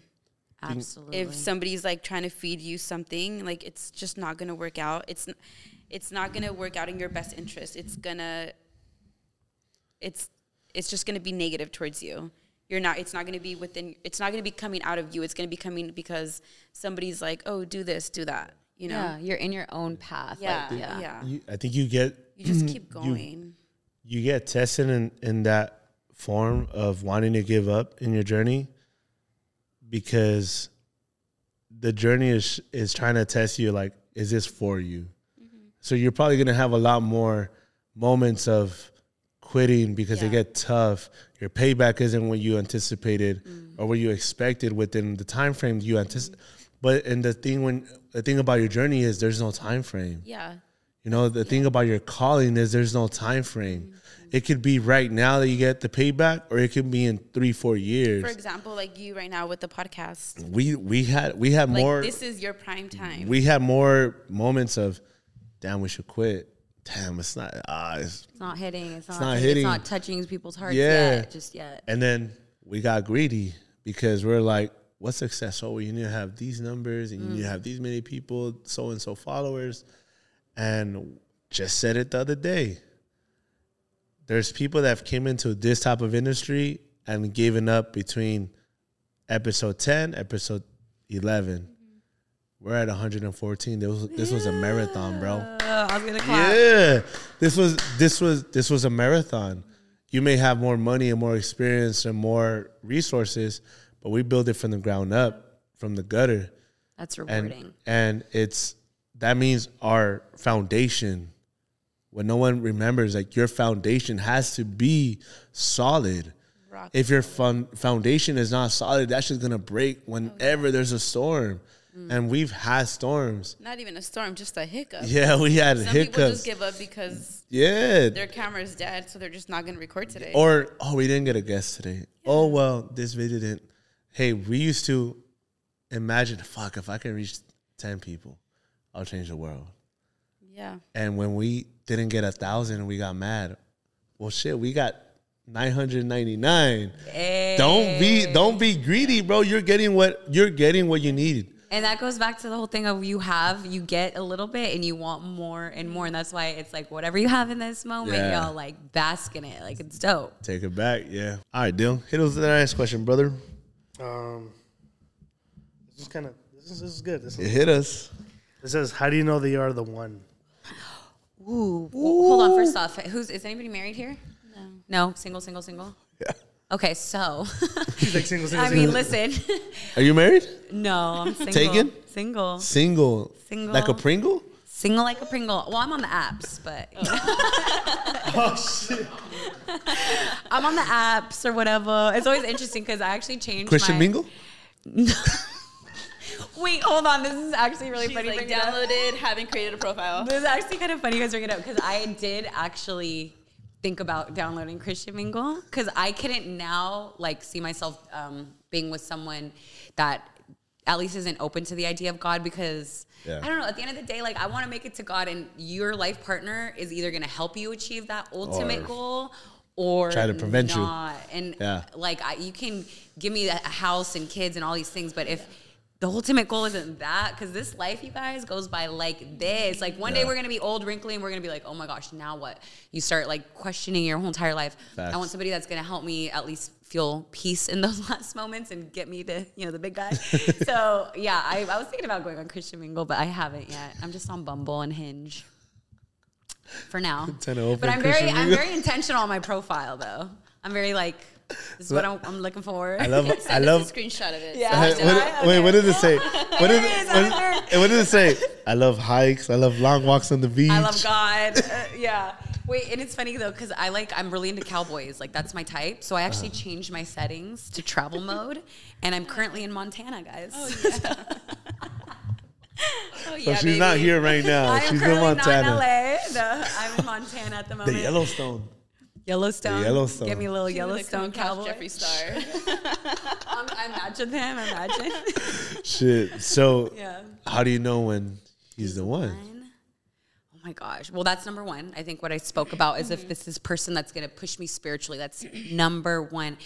If you have a good spiritual base in your home, then and like, okay, I never thought like this before either until my mother bought me a book called Dating as a Christian in a Godless World or something like that. I'm like, I'm not reading this until I read it. And then I think the only... She's like, now I recommend it to everyone. Now I'm like, listen, even if you're not, But anyway, so I think one of the things that really stood out to me the most was that, like, if you have a man in your life that is so spiritually yoked and he is such a believer in being a good person and being a follower of God, like think about it, girl. Like he is going to question anytime he's going to do anything questionable, anytime he's getting tempted by, girls or whatever going out. If he is so in tuned, and if you guys as men are dating a woman that is so in tune with her morals, her values, her spirituality, she puts God number one, even above you.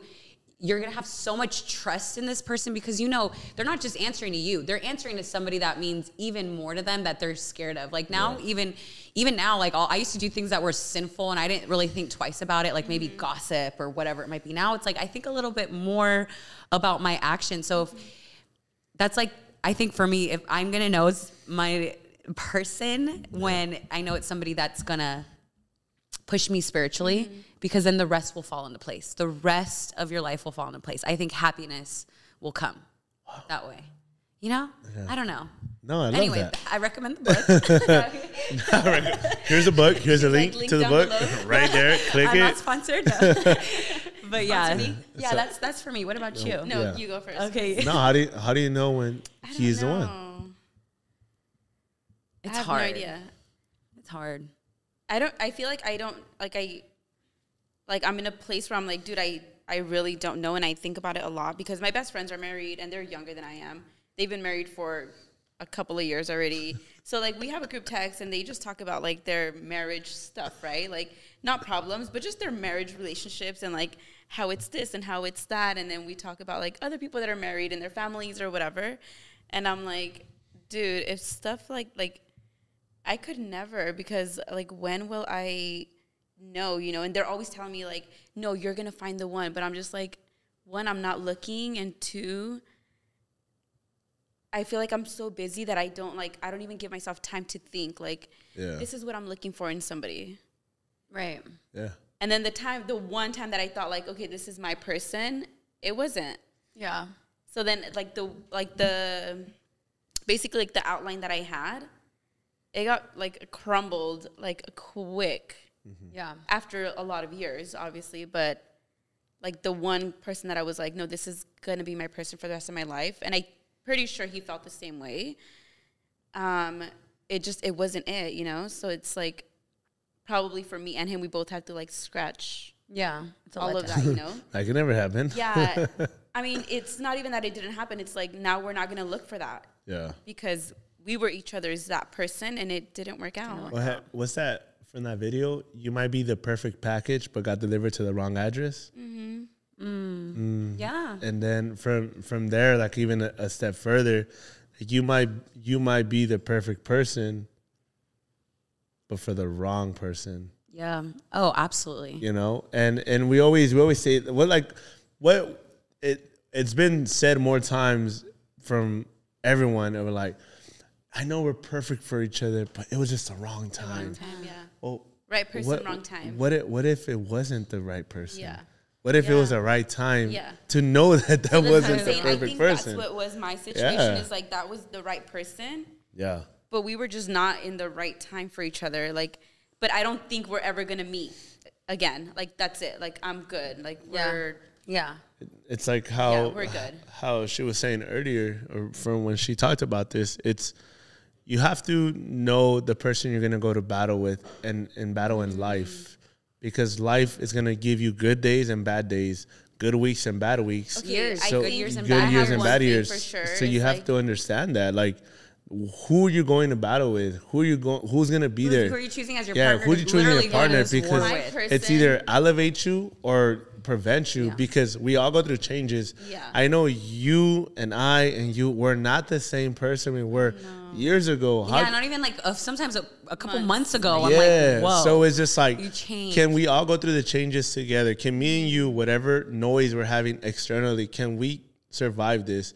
And Abner said it himself. He's like, the young generation, the misconception they have is when there's a bad moment and a tough moment, we give up. Yeah. You're not happy? We're not happy. You Yeah, did. So hold on. I think my person for sure is gonna be like I'm gonna know that that's my person when we both are in an argument and we realize it's not us against each other, it's us against the argument. Wow. Because I think that alone, like a lot of people are like, no, it's me against Love you. that. And then it's like, so now we're not gonna talk until you apologize. I love that. But now you know you apologize because I'm right Yeah. and you're wrong. No. True. That's the issue. Let's go against that and then we'll be good. You know, let's figure out how to fix that problem. Yeah. And I think a lot of the times, like, okay, we get so caught up in the feelings, love. Oh my Yeah. God, I love being in this person's arms. But love or lust? Love, lust. Sometimes, either or. Sometimes it can be really Yeah. confused. But even if you look at the word like sentimiento, it means feeling, and feelings lie to you. Like it's not always going to be truthful. And feelings come and go. You're happy, you're Literally. sad, you're like in love.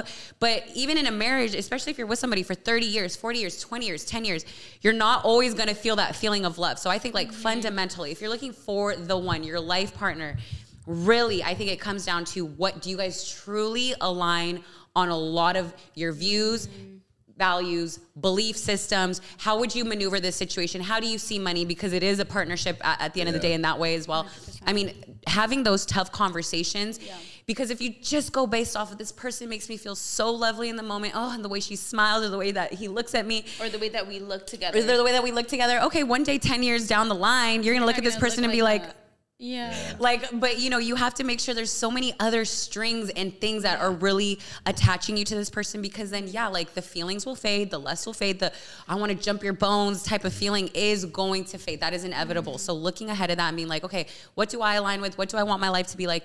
Those are the questions that I know, like, okay, this is the one. Like, because it goes so much further than feelings, which feelings can honestly lie to you. They lie to me every day. I feel like half the time I'm like, I'm feeling this way. I'm crying, but do I really feel this? Like the same way you don't like the way you feel today, you're not gonna feel like that tomorrow. Exactly. Because tomorrow's a whole new day. It's gonna be a whole nother thing. Yeah. Where we at now?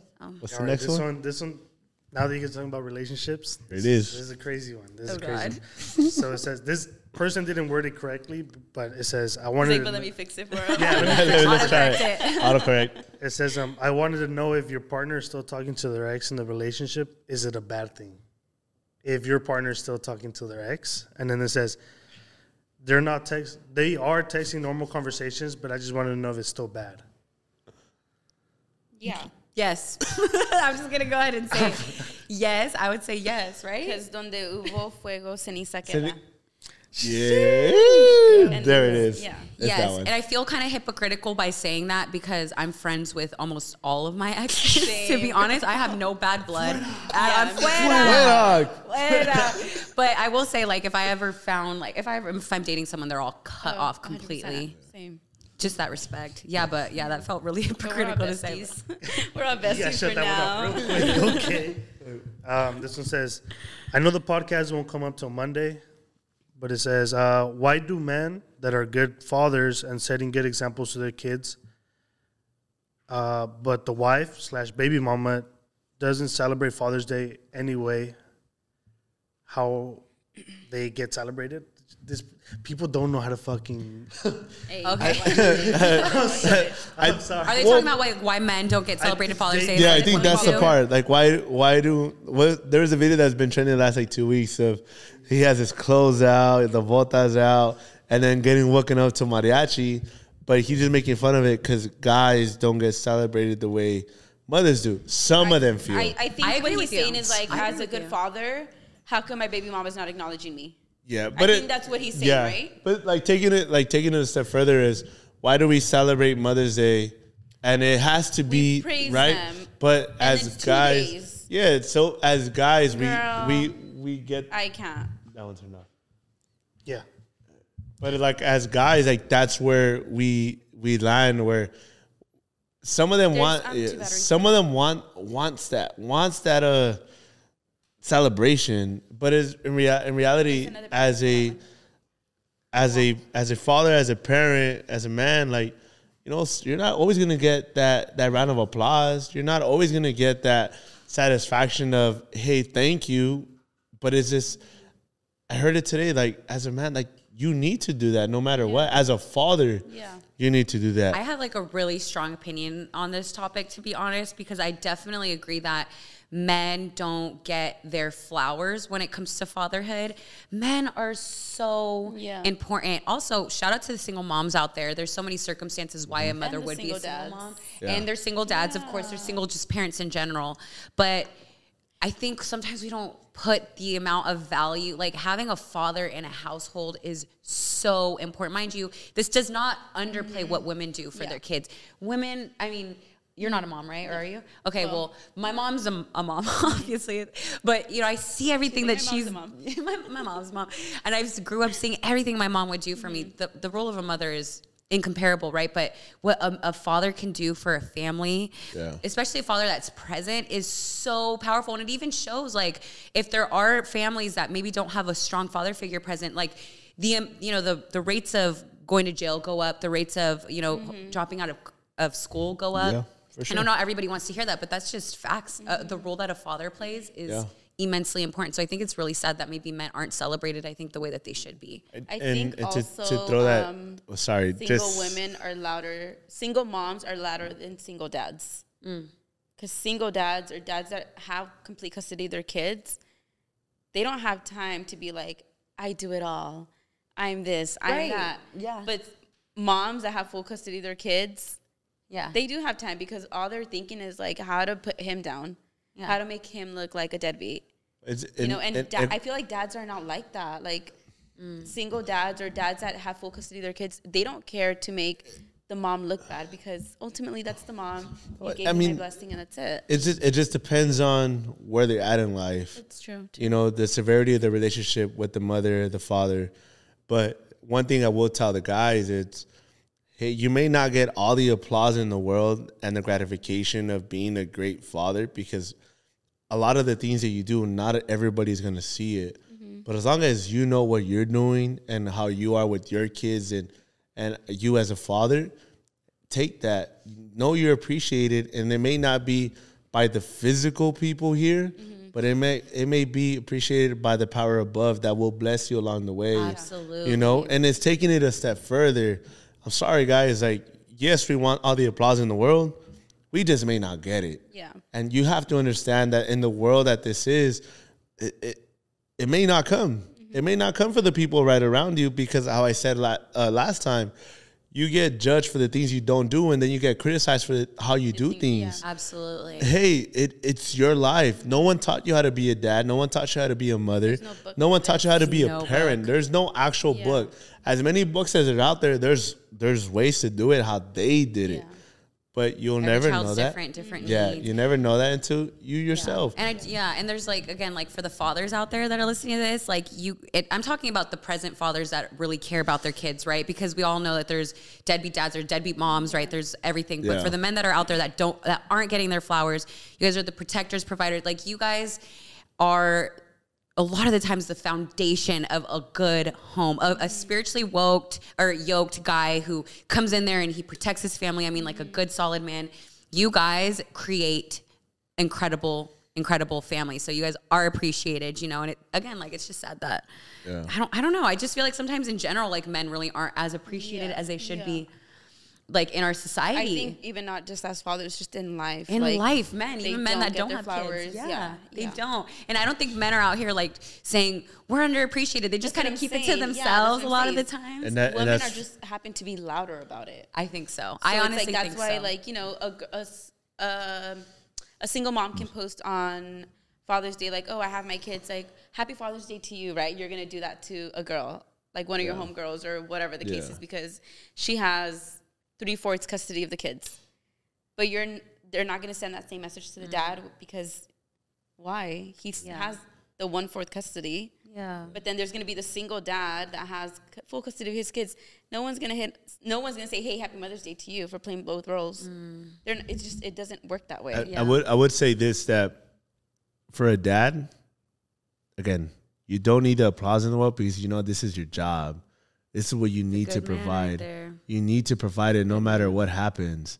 No matter if they approve of you, no matter if they look at you this way, no matter if they judge you, you have to provide for your kids. So not be a dad, but to be a father. Yeah. You know, because it trickles down to your kids are the representation of how you taught them.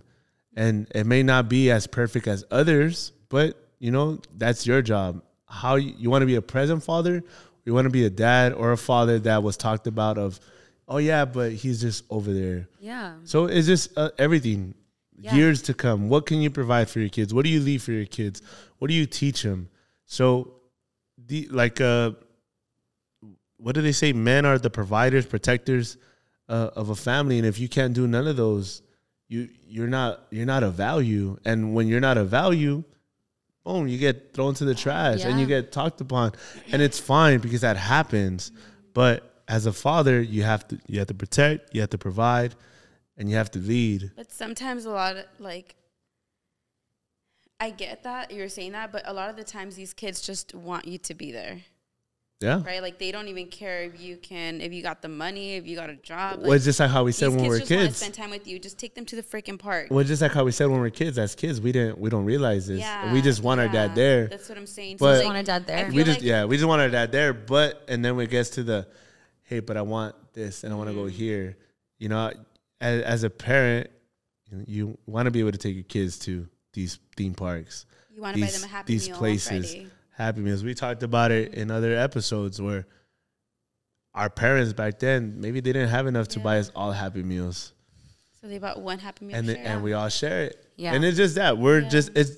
But it's newer age. We're not our parents' history. We're not our parents' story. We're not our parents. We're not our parents. And like to girls that are listening that are out there dating like us, who you marry, you get to choose that, honey. But you do not get to choose who your kid's dad is. So when I'm dating now, I'm looking at their qualities. Like, I want kids. That's my dream, is to be a mom. I want kids. I want land. So I'm not even just dating them based off of like, oh, is he cute? Does he drive? Like, I'm looking at him like, okay, is this going to be a good man for my kids? Because that's number one. They don't get to choose that. Yeah, and unfortunately, women, you know, they don't really think about the repercussions if they do decide to maybe have a one-night stand.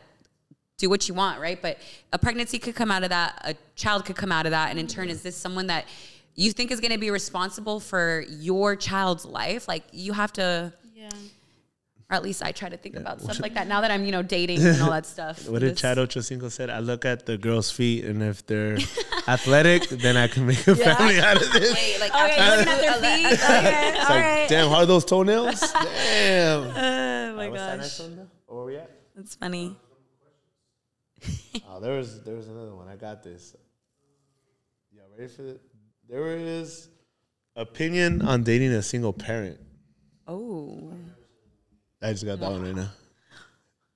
Well, I mean, I'm at an age where, like, I think the majority of the guys that I'm dating are single parents. Look, to be caiga. I mean, I don't know. I'm like 29, so like I'm now dating like 30-year-olds, a little bit like mid 30s and stuff like that, young 30s. And yeah, for the most part, a lot of them they already have a child. And I'm like, it doesn't matter to me at all. As long as, like, I mean, even if they don't have a good relationship with the mother of their child, it's like, it sucks. And I would encourage them to mend it, to have like a cool blended, happy, everybody hangs out at Christmas type vibe instead. Honestly, I'd prefer that than tension, but I'll still do it. Would you?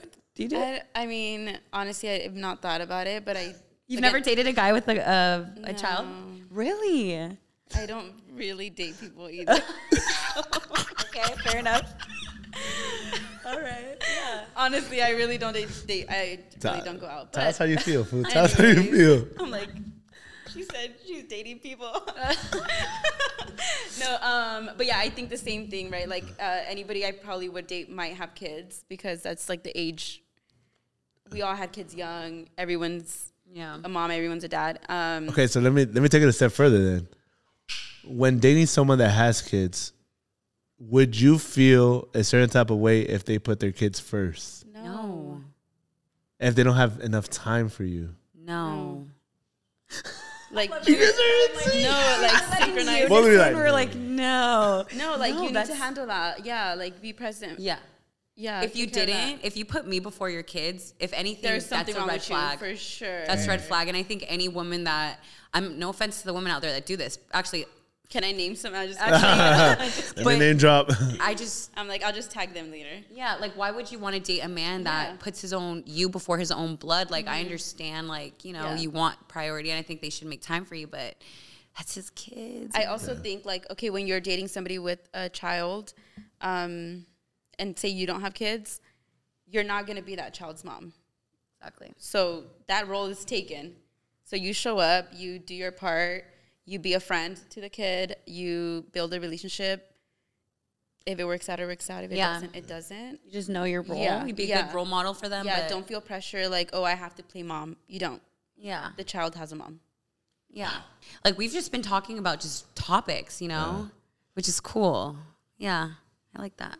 Just random topics. Because I know you're like, we're going to get into, like, everybody's life and stuff. And I'm like, it's cool that, like, we're able to have, like, deep conversations. And it's not even about anything in specific. It's just our experiences, you know? It's just, there's so much that comes with what we talk about. And we're only able to talk about things that come from experiences. Yeah. You know, You can't talk about what you don't know about. yeah. And a lot of people want to do A lot of people do that. They want, it's because they just want to have an input. I just want to have an input on that there and that there. But it's like, all right, have you gone through that? No, but I just think, well, if you haven't been through it, how can you talk about it? You know, it's just, what's your track record? Do you have some, like when you go to a job, do you have a resume? Do you fit this position that But you not can only do you able have to? a resume, do you have references? Like, Oh, can you really back it up? yeah. Right? I can, definitely. Past 12 a.m., definitely. Past 12 a.m., we could definitely. What's that song? Drop it low, girl. Drop it low. Dylan? But one thing I do want to bring up, and it's highlights of our life, even though they're tough. Can you talk about really, right now, what was one of the toughest moments in your life that you had to maneuver through and it changed you forever? Ooh, one of the toughest parts of my life that made me better, I guess. It changed you. It changed me. Oh my gosh, so many. I'm like, I don't know which one. Like, pick one where you're like, I could never be that person anymore. Oh. Like, it did that to you. Oh, like You're no longer that girl. Oh my gosh. Oh. Oh my gosh. I feel like that's a hard question. I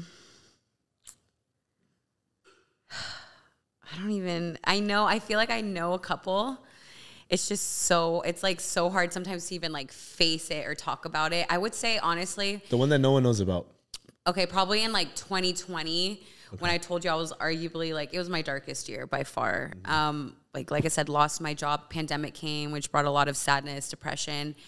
I was drinking a lot. Like I think I know a lot of people made a joke out of it, but they were like, we're just at home and all we could do is just kind of like turn up. You know what I mean? Yeah. All in the guise of turning up. I know like people use the words, oh, let's turn up and stuff. But really, what does that mean? It means kind of numb yourself with alcohol, or numb yourself with, I don't know, doing things that maybe aren't the healthiest thing for you spiritually or, you know, your body.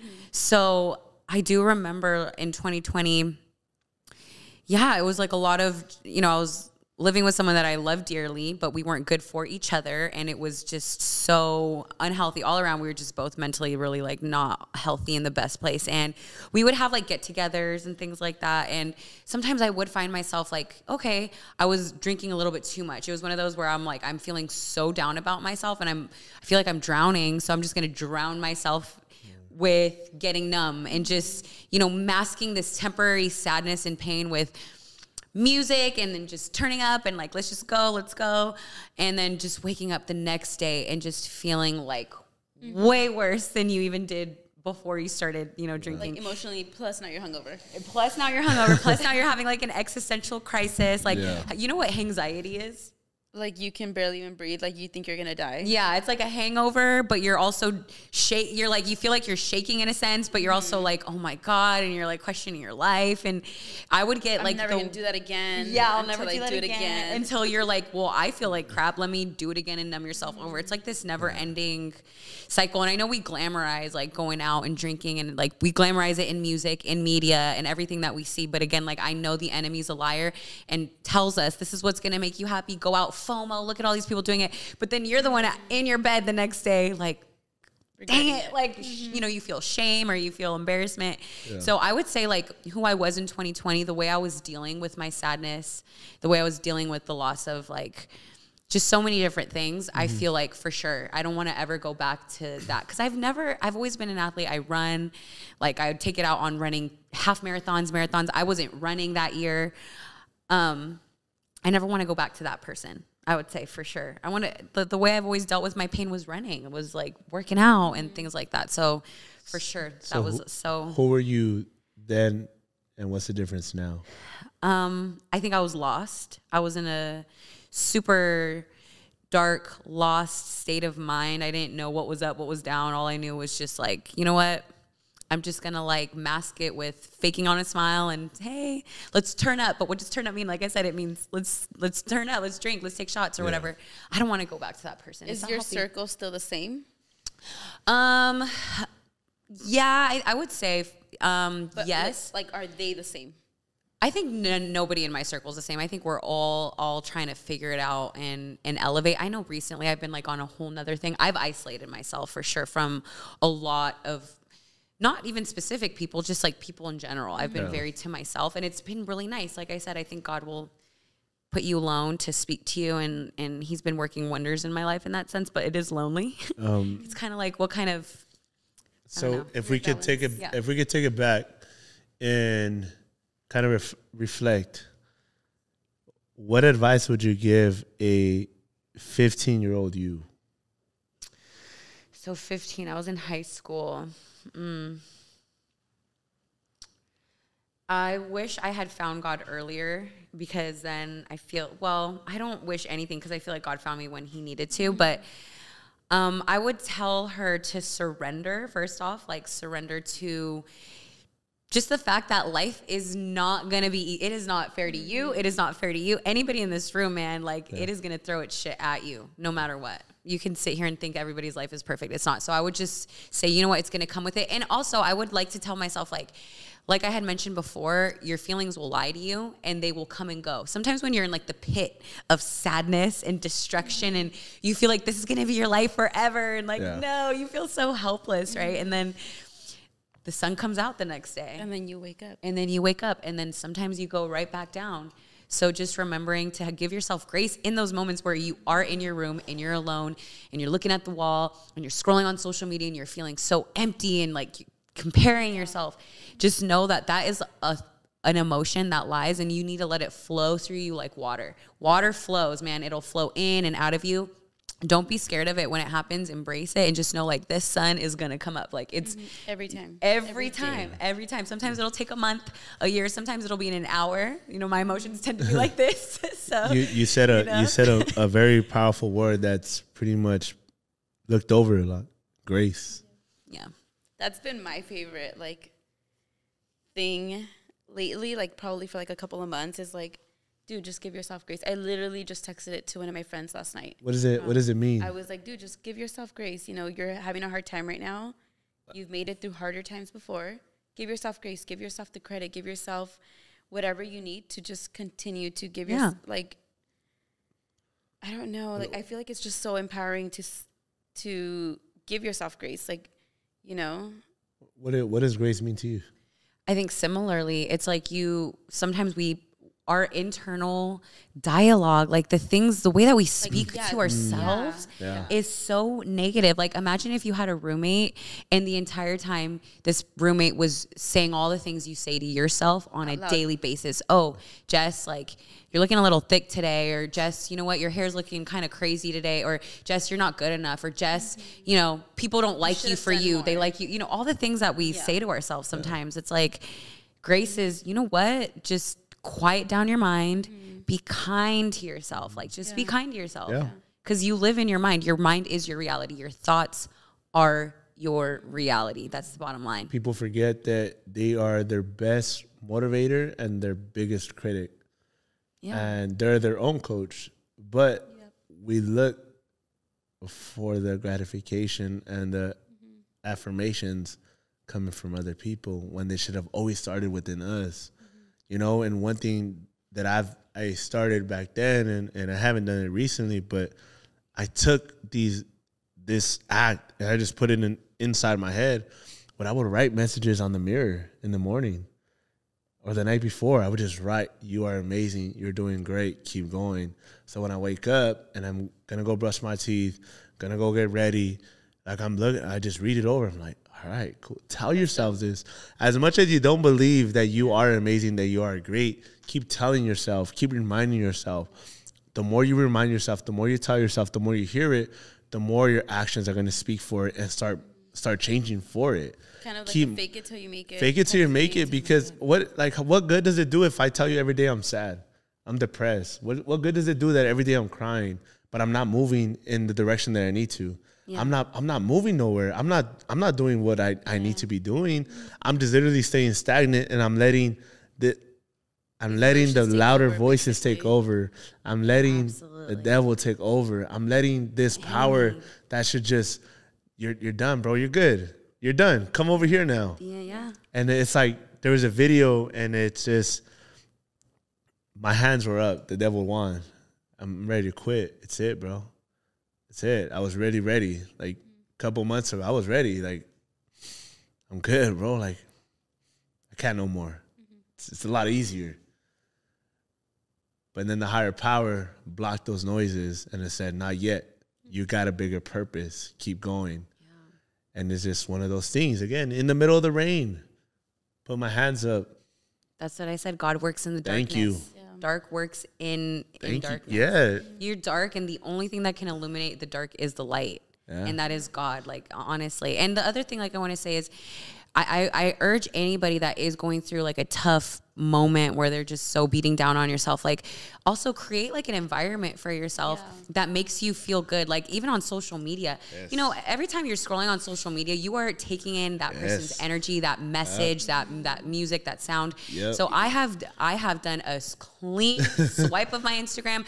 I muted maybe accounts that, you know, I still consider, I don't know, people that I know or whatever, but just didn't make me feel good. Their content didn't make my soul feel good. And I followed all the pages that made me feel, because what you see on your feed is going to affect your mood. So now when I scroll and I'm going through like those late night binges that we all do, where we're just like wired and like literally I'm like, I can't sleep. 3 a.m. we message each other. Exactly. Now I'm like, I'm seeing things that make, for me, it's personally, it's like, I'll see like really cool what preachers have to say, or positive people, or people that are living just simple lifestyles, happy, frolicking in their farms and things that make me happy. Create an environment, you guys, online and in person, with your circle, with even the music that you listen to. Music, you know, psychologically, like, it's passively infiltrating your psyche. It's passively infiltrating your thoughts, and it's passive, right? You don't have to actively listen to music for it to affect your mood, for it to affect the way that you feel and think. Like, I don't know. I say this, and I say this very proudly.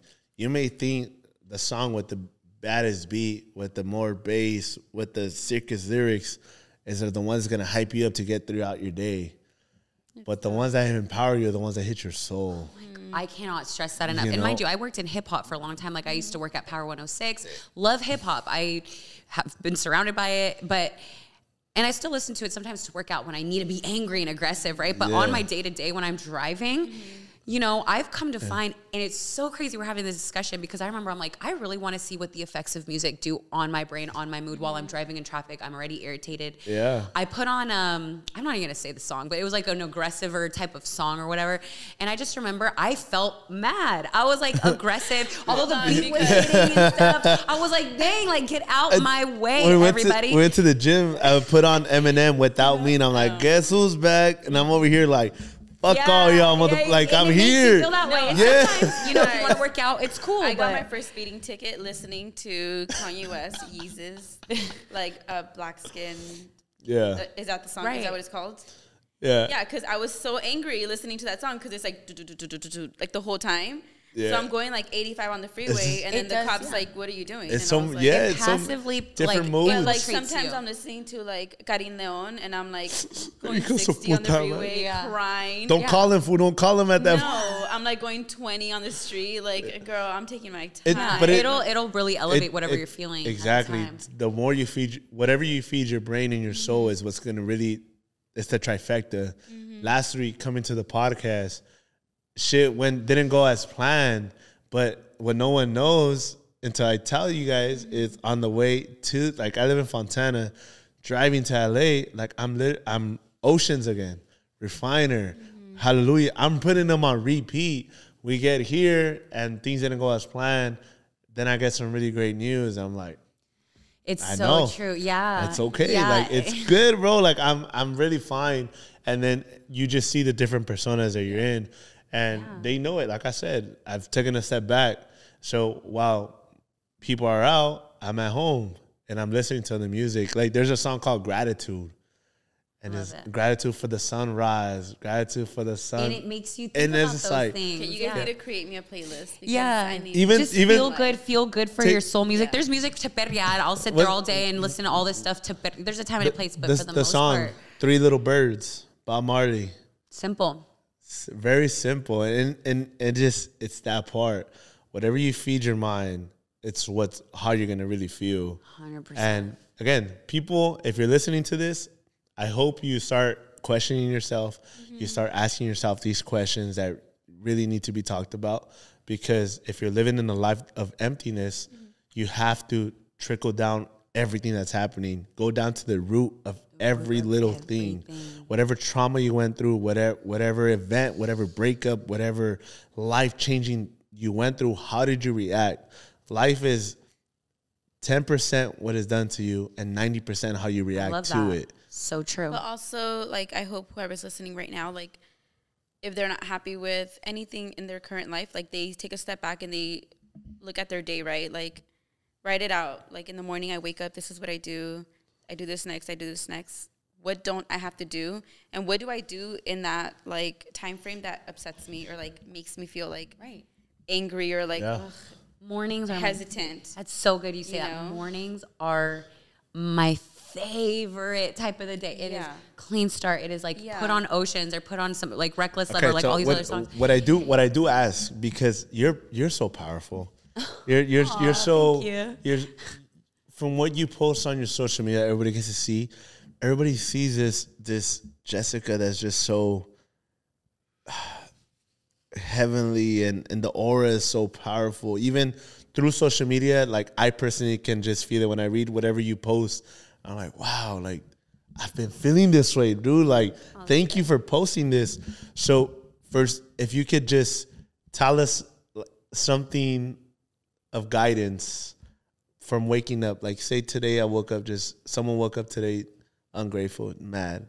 How can you take us through this morning? So that was me this morning. This morning I woke up just like irritated. I woke up to, you wake up sometimes and when I don't follow my usual thing that makes me feel good, right? When you're like, oh, I'm going to be lazy today and not do it. And the first thing I do is open up my phone. Like my eyes are still half closed. The light is bright in my face. And I'm looking at the first thing is like my DMs and I'm seeing, some backlash from like, I went to like this prayer thing yesterday and I got some backlash for it because I'm going to stand firm in my faith. And that's again, like, it's the internet be interneting. Yeah. So whatever. And so I woke up already like irritated. So I understand you're human and you're going to fall. Don't, like I said, Grace, don't be upset at yourself if you had a lazy morning and you didn't do all of the things like the drinking of the water and the going on the run or whatever.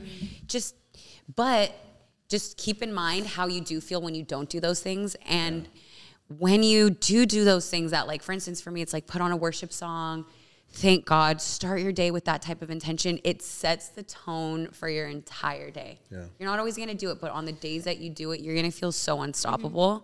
It's crazy. A morning routine it's like the most powerful thing you can do, I think, in your day. It's funny you say that. Like even today in the morning, I woke up and the last 2 days, I wake up and I'm like half asleep.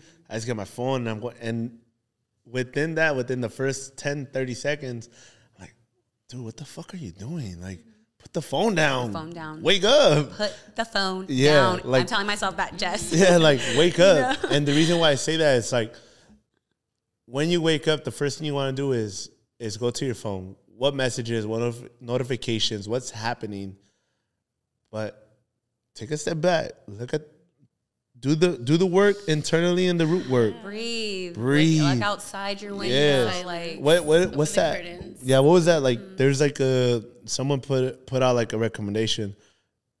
When you wake up, go outside, endure the sun for 10 minutes. And not even if there's no sun, endure the outside, the clouds that are out there. Step on the grass, step with bare feet. The breath that Grounding. the breath that you can So fucking good for you. take outside. You get to breathe. I don't know the exact statistics, but how many people did not get to wake up today because whatever happened in the world in their life, and they can't do that, but yet you can, and you get to wake up, you get to walk, you get to feel, you get to breathe, you get to live your life on your terms. And how many? And I've said this years ago. How many kids don't get to experience what we're experiencing? they're suffering. Either they can't move their legs. They don't have enough to. They can't walk on their own. They can't breathe on their own. Their parents are, Even like actually Dylan, since we've been working together with my dad, sponsor JLV Pest Control, hit them up. They'll got you. Let's go. But there is this lady at a company. there's this lady in Colton in a company, and our first conversation that we've ever had was, "How are you?" And I get hit with back of, and this is in the midst of I lost my grandpa that year, my best friend a couple months prior that same year, and I asked her like, "Hey, ¿cómo está?" No, pues aquí nomás, bien. So, ¿qué pasó? ¿Por qué está así, you know? I just lost my daughter. And we just had an hour conversation, bro. Because she literally was like, pues aquí estoy, ¿qué más hago? Like, I'm like, damn. I'm like, muchas gracias por decirme. And he was with me the last time, a month ago. And I finally seen her again. I was like, ¿cómo está? Like, me da mucho gusto de verla. Like, siempre que vengo me da cosa de verla porque puedo hablar con usted. Y dijo, no, pues ya más mejor, mijo. I mean, aquí andamos. Y le dije, like, señora, like, no sabe la alegría que me da de verla y escuchar su testimonio. Porque usted sé que está pasando por algo, pero nunca ha fallado, no ha fallado. Y aquí está. Y, no, me dijo, muchas gracias. And I'm like I see that, dude. Like, I see, like not just our parents that have gone through shit, but I see every parent, every person that has gotten up after losing somebody, after suffering a tragic loss, that they're getting their fucking asses up and they're going to act like nothing ever happened in the world, no struggle, no worry, and they're doing this. I commend you, and I appreciate you because you guys motivate. You motivate us. You motivate people that when they hear this testimony, that you're just, wow, thank you so much, because I feed off that. I want to shine light on my guy Ray. Ray is, I think, anywhere from like, I think he's in his 60s. Tall African American, and I met him at work. He worked at a vegetable oil refinery. Always worked in the back, and every time I would see him every 2 weeks, he knew my dad first, and we started getting into, like, when I started going through changes and, you know, acknowledging more before my son. Every time I would see him, the biggest smile. Hey, what's up, big man? How you doing? I was like, I'm doing good, bro. And again, he working in an oil company. I'm pants on, nice shirt. I'm clean in a sense. I didn't give a shit. Go hug them. I'm big on hugs. Hug your motherfucking people. Yeah. Hug them. You never know when the last time you're ever going to hug them in the world. And I always hug them. So when my son came into the picture, we were about to have his baby shower. There was only a few people I've ever asked to come to my baby shower, and there was only a few people that came, right? And I was very intentional in that part. My son is only going to be around people that I know and the people that I love. So I don't want him to be around people that I don't want, because I'm intentional like that. And again, I have all my friends. I got my family.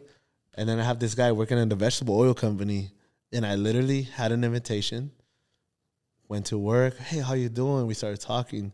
Because a month prior, my dad was in the hospital, and I went to work, and he was like, hey, man, how's your dad? And I was like, it's not that good, man. It's not that good. But he's there, and he hugged me. So when I went, I was like, we were talking. I was like, hey, what are you doing on this day? No, nothing. I was like, here you go. It's like, I would want you to be here on my day with my kid and my family. And he started crying. He's like, man, don't do this to me. And I was like, no, I have to. And yeah, as soon as he got there to the baby shower, I went outside and I walked him and his wife. And yeah, everybody takes it, right? All Hispanics. And then seeing this, I think he's taller than me, like 6'4", just looking at him, and they're like, I'm like, this is my brother. Like, this is my guy. Yeah. And then couple months later, unfortunately, he went to work, and then the guy that worked with him over there is like, hey, you know Ray, right? I was like, yeah. He's like, he went to your baby shower, huh? And I was like, yeah, bro. Like, hey, I don't know if they told you, but he suffered a heart attack. What? And he's not, he's a little rough. That same day, hell nah, went there. Yeah. Fuck that. I want to go see him. As soon as I seen him, half of his body is not working, but we're good. We're here. But he's so intentional. So to my whole point is, look at the people that are around you. Look at the people that influence you. The people that you invite. People that you invite inside your home, to your dinner table. We're going to go eat after this. We're going to go and break bread. Who is there for the right intentions and can bring food to your table and not just come and get a plate to go? Oof. Look at that. How many people do you invite and they just come, get a plate, and they take off? Ya está para llevar, se llevan.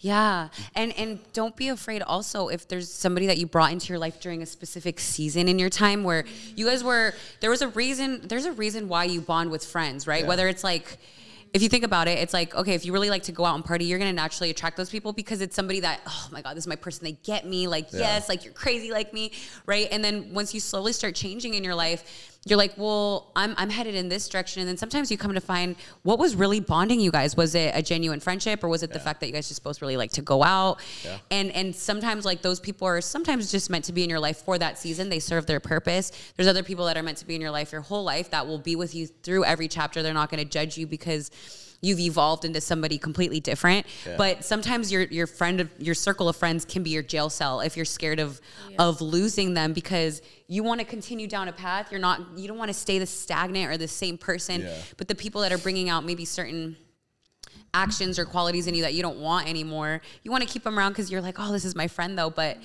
you also want to continue growing. So you have to choose, again, like who you're allowing to influence you like on that daily basis and really see what's really like bonding me to this person. Too. Yeah, like what's really keeping me in this person's life. It's just celebrating birthdays. Who do you invite?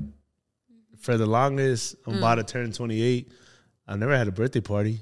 You haven't? Nah, it's another day for me. Yeah. Why? Because I told them, and I've always said it. When's your birthday? October 25th. Oh, it's coming up. Yeah, well, and I always say it. I'm just blessed that I made it another year when, for the longest time, I didn't think I was making it over 22, 23. Wow. But I'm here. And these days, I'm celebrating at work, and I get my time. But my payback is being around people that I love and genuinely can be around all year, not just one day. I might have a party. Again, shout out my brother, bro. My brother is in a tough situation, and he had a party with 150 people. More. Shit hit the fan, bad situation, everything taken away. I can count on one hand how many people are there right now. For him, yeah. Me, his mom, his dad, his sister, and one more person. And that's a tough reality for people to face sometimes. Because I consider myself someone, I have a lot of acquaintances, but I think about moments like that and I'm like, okay, now look, right now in this season of my life, it's like me, my mom, my grandma, my chickens. I got some chickens. My dog and my trailer that I just bought. I'm like, so, and also like, if you don't have a billion friends, you guys do not even, like you said, don't stress it. It's like, you can have one or two solids. That'll go so much further than having like 300 people at a party that are there for maybe not all the right reasons or whatever. Those gallos. So if you guys are still watching after 30 horas, no mames. I'm just kidding. Thank you guys for watching, subscribing, listening. Again, putting us in positions where we get to share our message and we get to share these stories with everybody watching. If it's on Instagram, it's on TikTok, if it's on Apple Podcast, Spotify, thank you so much. But how you guys always wait for and how we've always done, we've always give out quotes that resonate with us in our journey at the moment right now. Because we go through journeys, we go through events that change us. And we remember a certain quote, we remember a certain words that were said to us throughout our journey, whether it's our parents, friends, even a stranger. But we're about to hit you guys with this. So, Becca, you got one? She can go no? Jess? Okay, yeah, I do. There's one that I always say, and it came more so to career stuff because I've done a long career in radio and music industry, and I've always done things for the first time that are scary. So the first one I always say is feel the fear, but do it anyway. You're going to be scared first time you do a podcast, first time you know, whatever. In life, like you have to push yourself outside your comfort zone. First time you do anything, like it's going to be scary. You're going to be like, what am I doing? But feel the fear, embrace that fear. That makes you feel more alive than staying in a bubble ever will. And do it anyway. So that's like the one that I always kind of have lived by, career or just life-wise. But the one spiritually that I really love that I was scrolling on Instagram the other day was the God within you is stronger than any enemy that's against you. So think about it, like whether your enemy is an addiction, whether it's, you know, you have an addiction to drugs, alcohol, porn, whatever. If the enemy to you is I don't know, something that's hindering your growth, whatever it might be, the God within you right now is so much stronger than anything this world can throw at you that is putting you down or making you feel less than or making you feel thoughts of suicide or sadness or depression. That God is way stronger. So I would say like those two are probably my favorite. I love that. Come on, you know I got to end this one. So Okay. I just watched this video on Instagram last night. I don't know if I should like read the whole video because it's like this guy talking. But anyways, at the end of the video, he basically says, hold on, let me wait till it comes up. Because I don't want to like, so he says, I'm a mosaic of everyone I've ever loved, even for a heartbeat. So a mosaic is basically like say a tile, right? Oh. In order to make a floor, you need how many tiles? yeah. So if I loved you for a heartbeat, like something you did during that time frame, I picked up from you, so I'm going to tile it. And then something you taught me today, I'm going to also tile it. Yeah. So I'm built up of everyone I've ever loved, basically. So it's like I eat my ramen the way somebody taught me how to eat it in 11th grade. I watch a movie that somebody else loved, so now I love it. So I'm basically, you know, I also think that like nobody comes to your life for no reason. So you always learn something from someone and it sticks. Yeah. I love that. Like I sometimes will eat my ketchup with couple fries. No, with black pepper. Because somebody I loved once ate that. Yeah. So now I do it sometimes. So I don't always do it, but sometimes I do it because I'm like, hey, why not? Let's do it today. That's so true. Yeah. You remember everybody plays a part in your life, and it would be a dishonor and an injustice if we don't recognize that. Yeah. Even if you ended on bad terms. Yeah, every person that ever harmed us, every person that ever did something wrong to us, I forgive you because I need to, but I just know that played a big part in my life. And, you know, that's who I am today. The quote that I got, and this was just sent to by my mom a couple minutes ago. Well, like an hour ago, but it says, today you could be talking to someone who is trying their best not to fall apart. So whatever you do today, do with kindness in your heart. So be intentional. Know that whatever smile someone has, it might come with a lot of pain, and it may come with a lot of loss and on their own or external. And be kind. You never know that your smile and your kind words would change their life's journey. You know, you may have a day or even just that moment. You may have a bad day, but not a bad life. I am so overwhelmed. It's just like I don't even know. Just like happy. Like I'm just like really happy. Like it makes me want to go out into the world and just be like, you look great and you look great. And like I don't know. I don't know. The podcast that you guys do just puts. I don't know. It's a feel good.